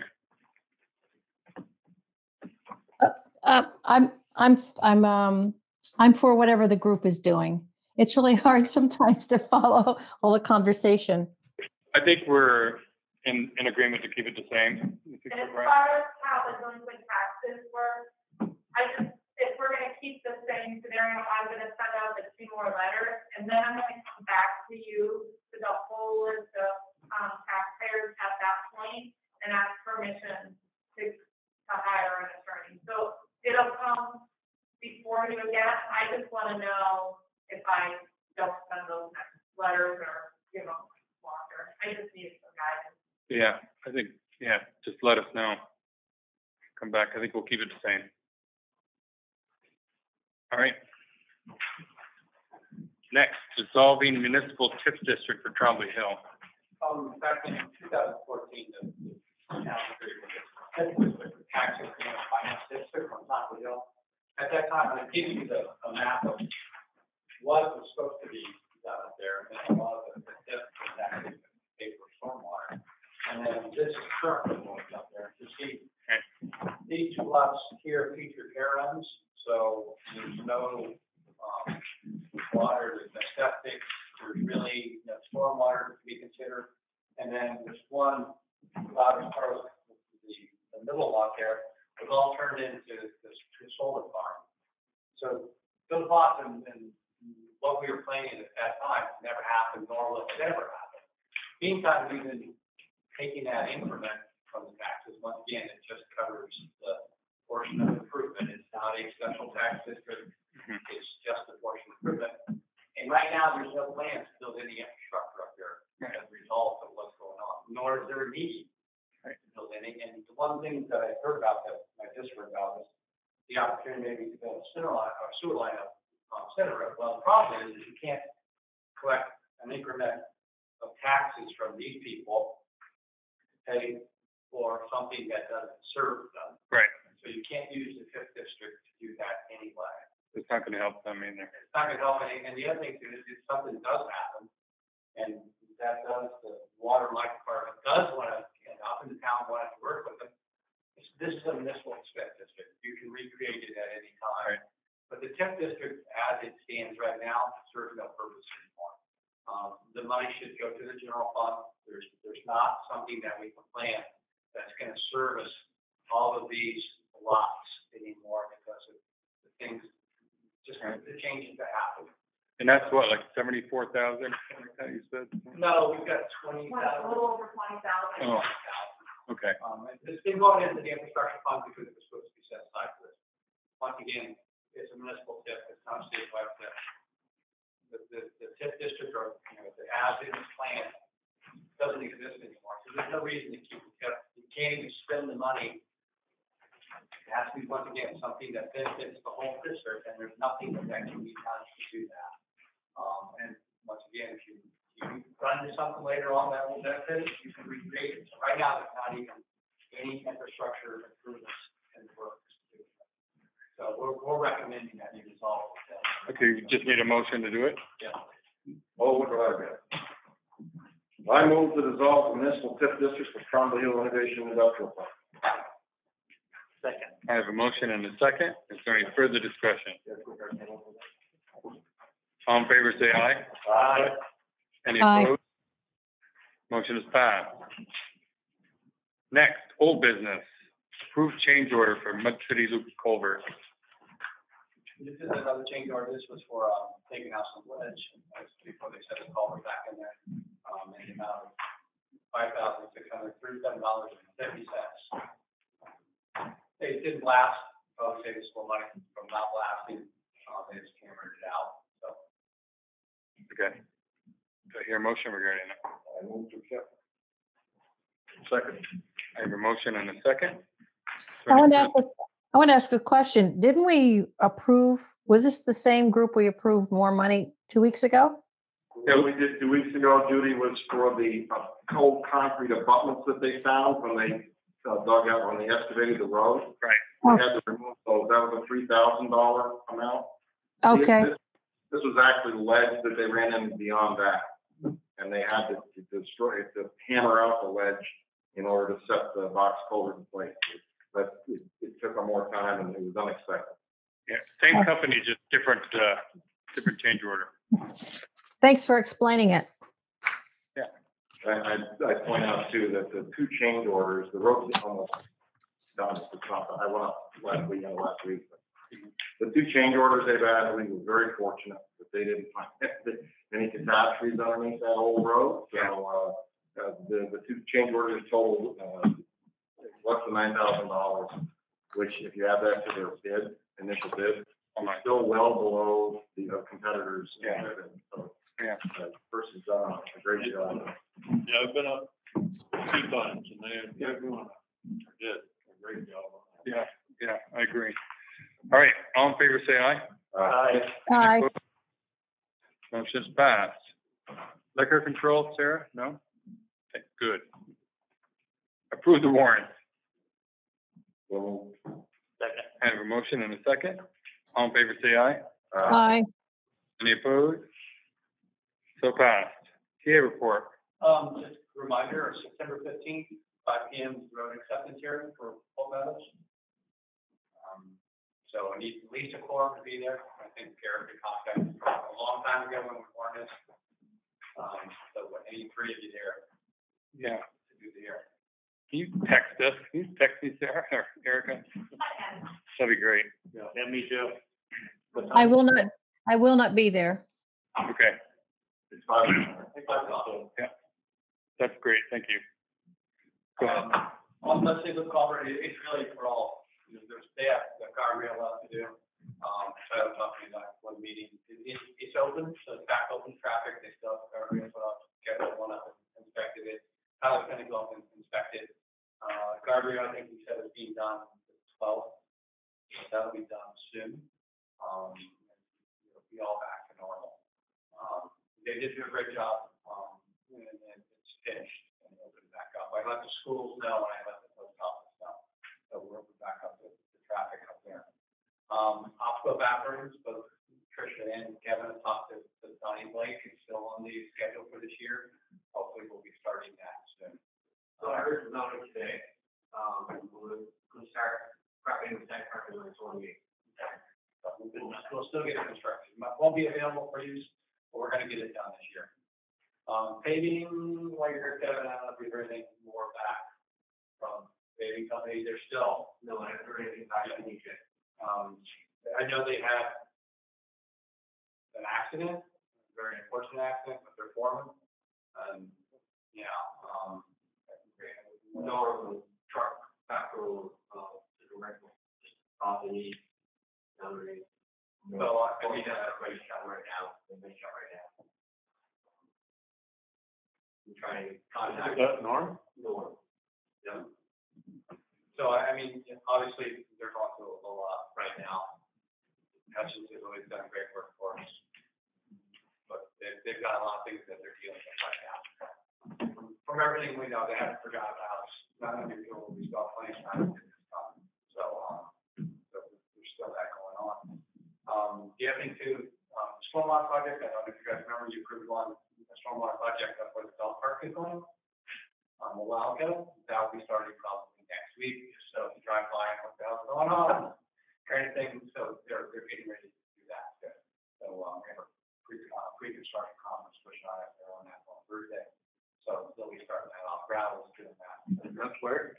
Remember the little, in between Copley and Park Street, the little triangle land there? Oh, yes. Pick up the water coming down off Copley Hill from the school. Stormwater detention that's going in there. So they'll be starting that soon. Underneath the dog park. Yeah, and then this dog park, we'll still have plenty of time to get that done this year, so Trish has been all over that, and getting that ready to go, so we'll be able to cut that dog park. We got a new dog. We got a new dog. That's really what I have, I mean, there's a lot going on right now. Right there. Okay, any questions for Dan? Thanks, Dan. Select board concerns. Gary? I had to think about it the other day when, 2 or 3 weeks ago, maybe longer ago than that, Chief Denny brought up, wondering why we had a crosswalk on the rail trail. I was going up through there the other day and a bicycle shot right straight across there, never even slowed down. And I'm wondering if it's in because there is a crosswalk there, because there's stop signs on both sides of that. Mm-hmm. It's up to the people and the bicyclists and snowmobilers and everybody else to stop there before they cross the road.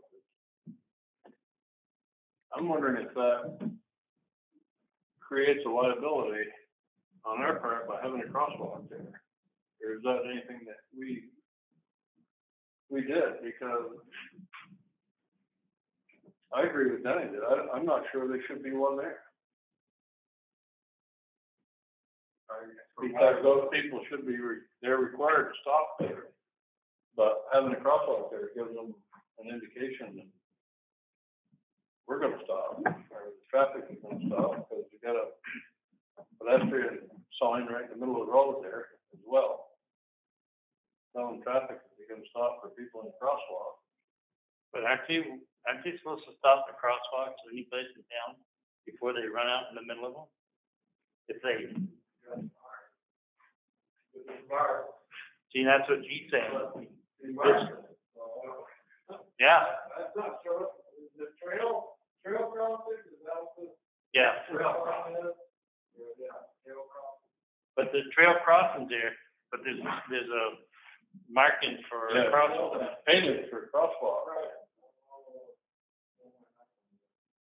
I know there are other places where the rail trail crossing is.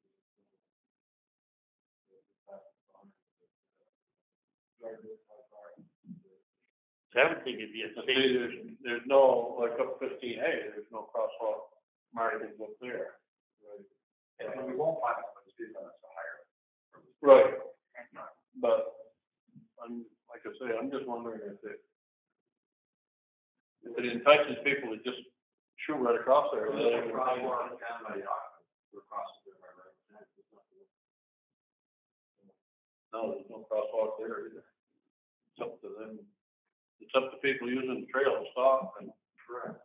Yeah, I would think it'd be a better thing to have it, because that's the thing I've always talked to you about in the spring, is getting a crosswalk. Because sometimes when you're coming into town, if you don't happen to see that there, I know you got 2 signs or something saying crosswalk, but if you happen to see that, say, well, okay, I'm looking. And, but then again, maybe we want to check into it and make sure that we aren't. And I asked the question. Yeah. But it seems to me too, a bicyclist in particular. Right. Stop. Yeah. You know. I mean, that's. Yeah. And there's stop signs there, right? There is. There's stop signs on the rail trail. There's a guy named Darwin who came out with a theory about folks who run out on their bicycles. Yeah. Taking off Mack trucks. You'd be right, but you'd be dead right. But as far as what I do, it's worth checking into on the liability of the town taxpayers. I'm thinking it, because But we did everything with best intentions, however, we may have gone the wrong direction with it. Danny be smiling here to you right now, I'm glad he's gone. I never did anything. Well, Mike's gotta tell him anyway. It's just one of those, we're not out there, it's not marked early in the year. That's what Right. I'm calling.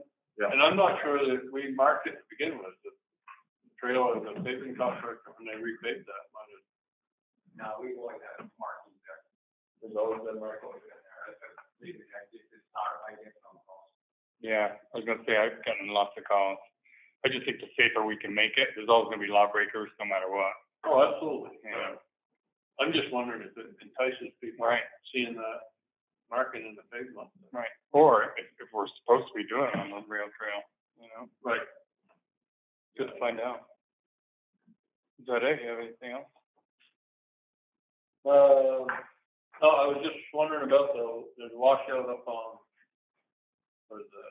first Muddy City Loop Road there. You got some barrels there. Yeah, Colvin needs to change.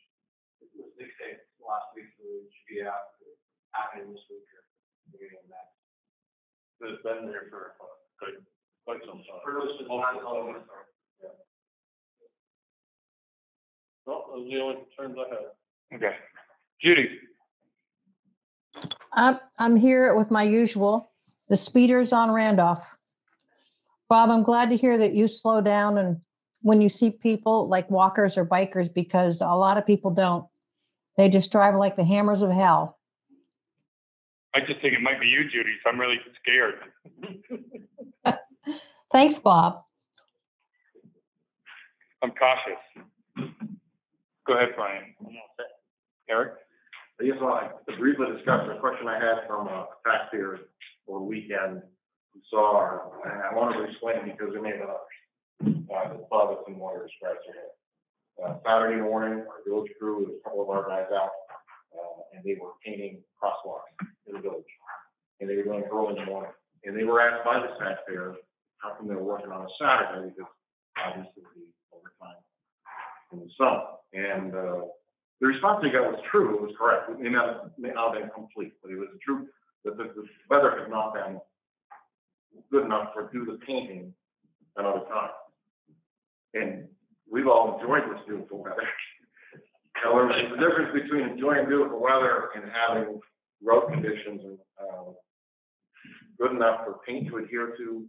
It hasn't got moisture on it. It doesn't have high flow traffic on it. So the reason our village crew is out there, and we've done this notoriously in the past on Saturday morning, because they can get out there early before the traffic hits, get this stuff done before the truck traffic and everything else comes through, start rolling paint into the next lane. But we've got a high dew content, a lot of fog, a lot of moisture in the air, and that has kept them from doing the painting in the early morning hours during the week. Saturday turned out to be a great day, so they made a decision to go ahead and do that. So I'll be contacting them. Just that interest in business me today. I'll reach out to that taxpayer. I want everybody to understand if they saw the guys out Saturday, we're not milking overtime, we're not draining the budget. It was done purposefully and properly. Okay. All right, and I'm all set as well. Next, other business. Is there any other business anyone wants to bring up before we? Hearing none, go ahead. Hold on your seats, there's 5 more. Motion, I must move to enter executive session to discuss evaluation of a public employee and the provisions of Title I, Section 313, 383 of the Vermont statute. Second. I have a motion and a second. Is there any further discussion? All in favor, say aye. Aye. Any opposed? Motion is passed. I find that premature general public knowledge of pending or probable civil litigation to which the public body is or may be party will fairly place the town at a substantial disadvantage by disclosing wishes to stop. Second. I have a motion and a second. Is there any further discussion? All in favor, say aye. Aye. Opposed? Motion is passed. And we enter executive session to discuss pending or probable civil litigation to which the public body is or may be party under the provisions of Title I, Section 313A1 of the Vermont statute. Second. I have a motion and a second. Is there any further discussion? All in favor, say aye. Aye. Any opposed? Motion is passed.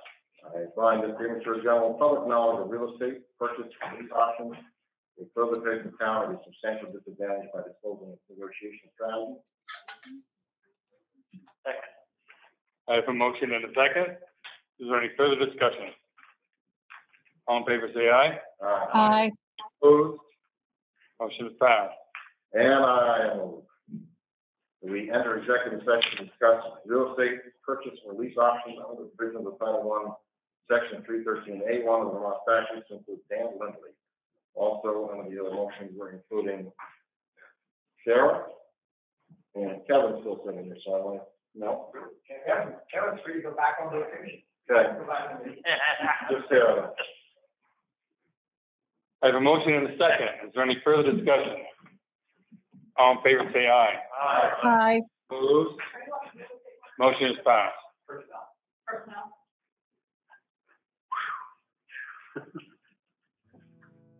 That's a doozy. Yep. Good job, Eric. It's the right man for the job.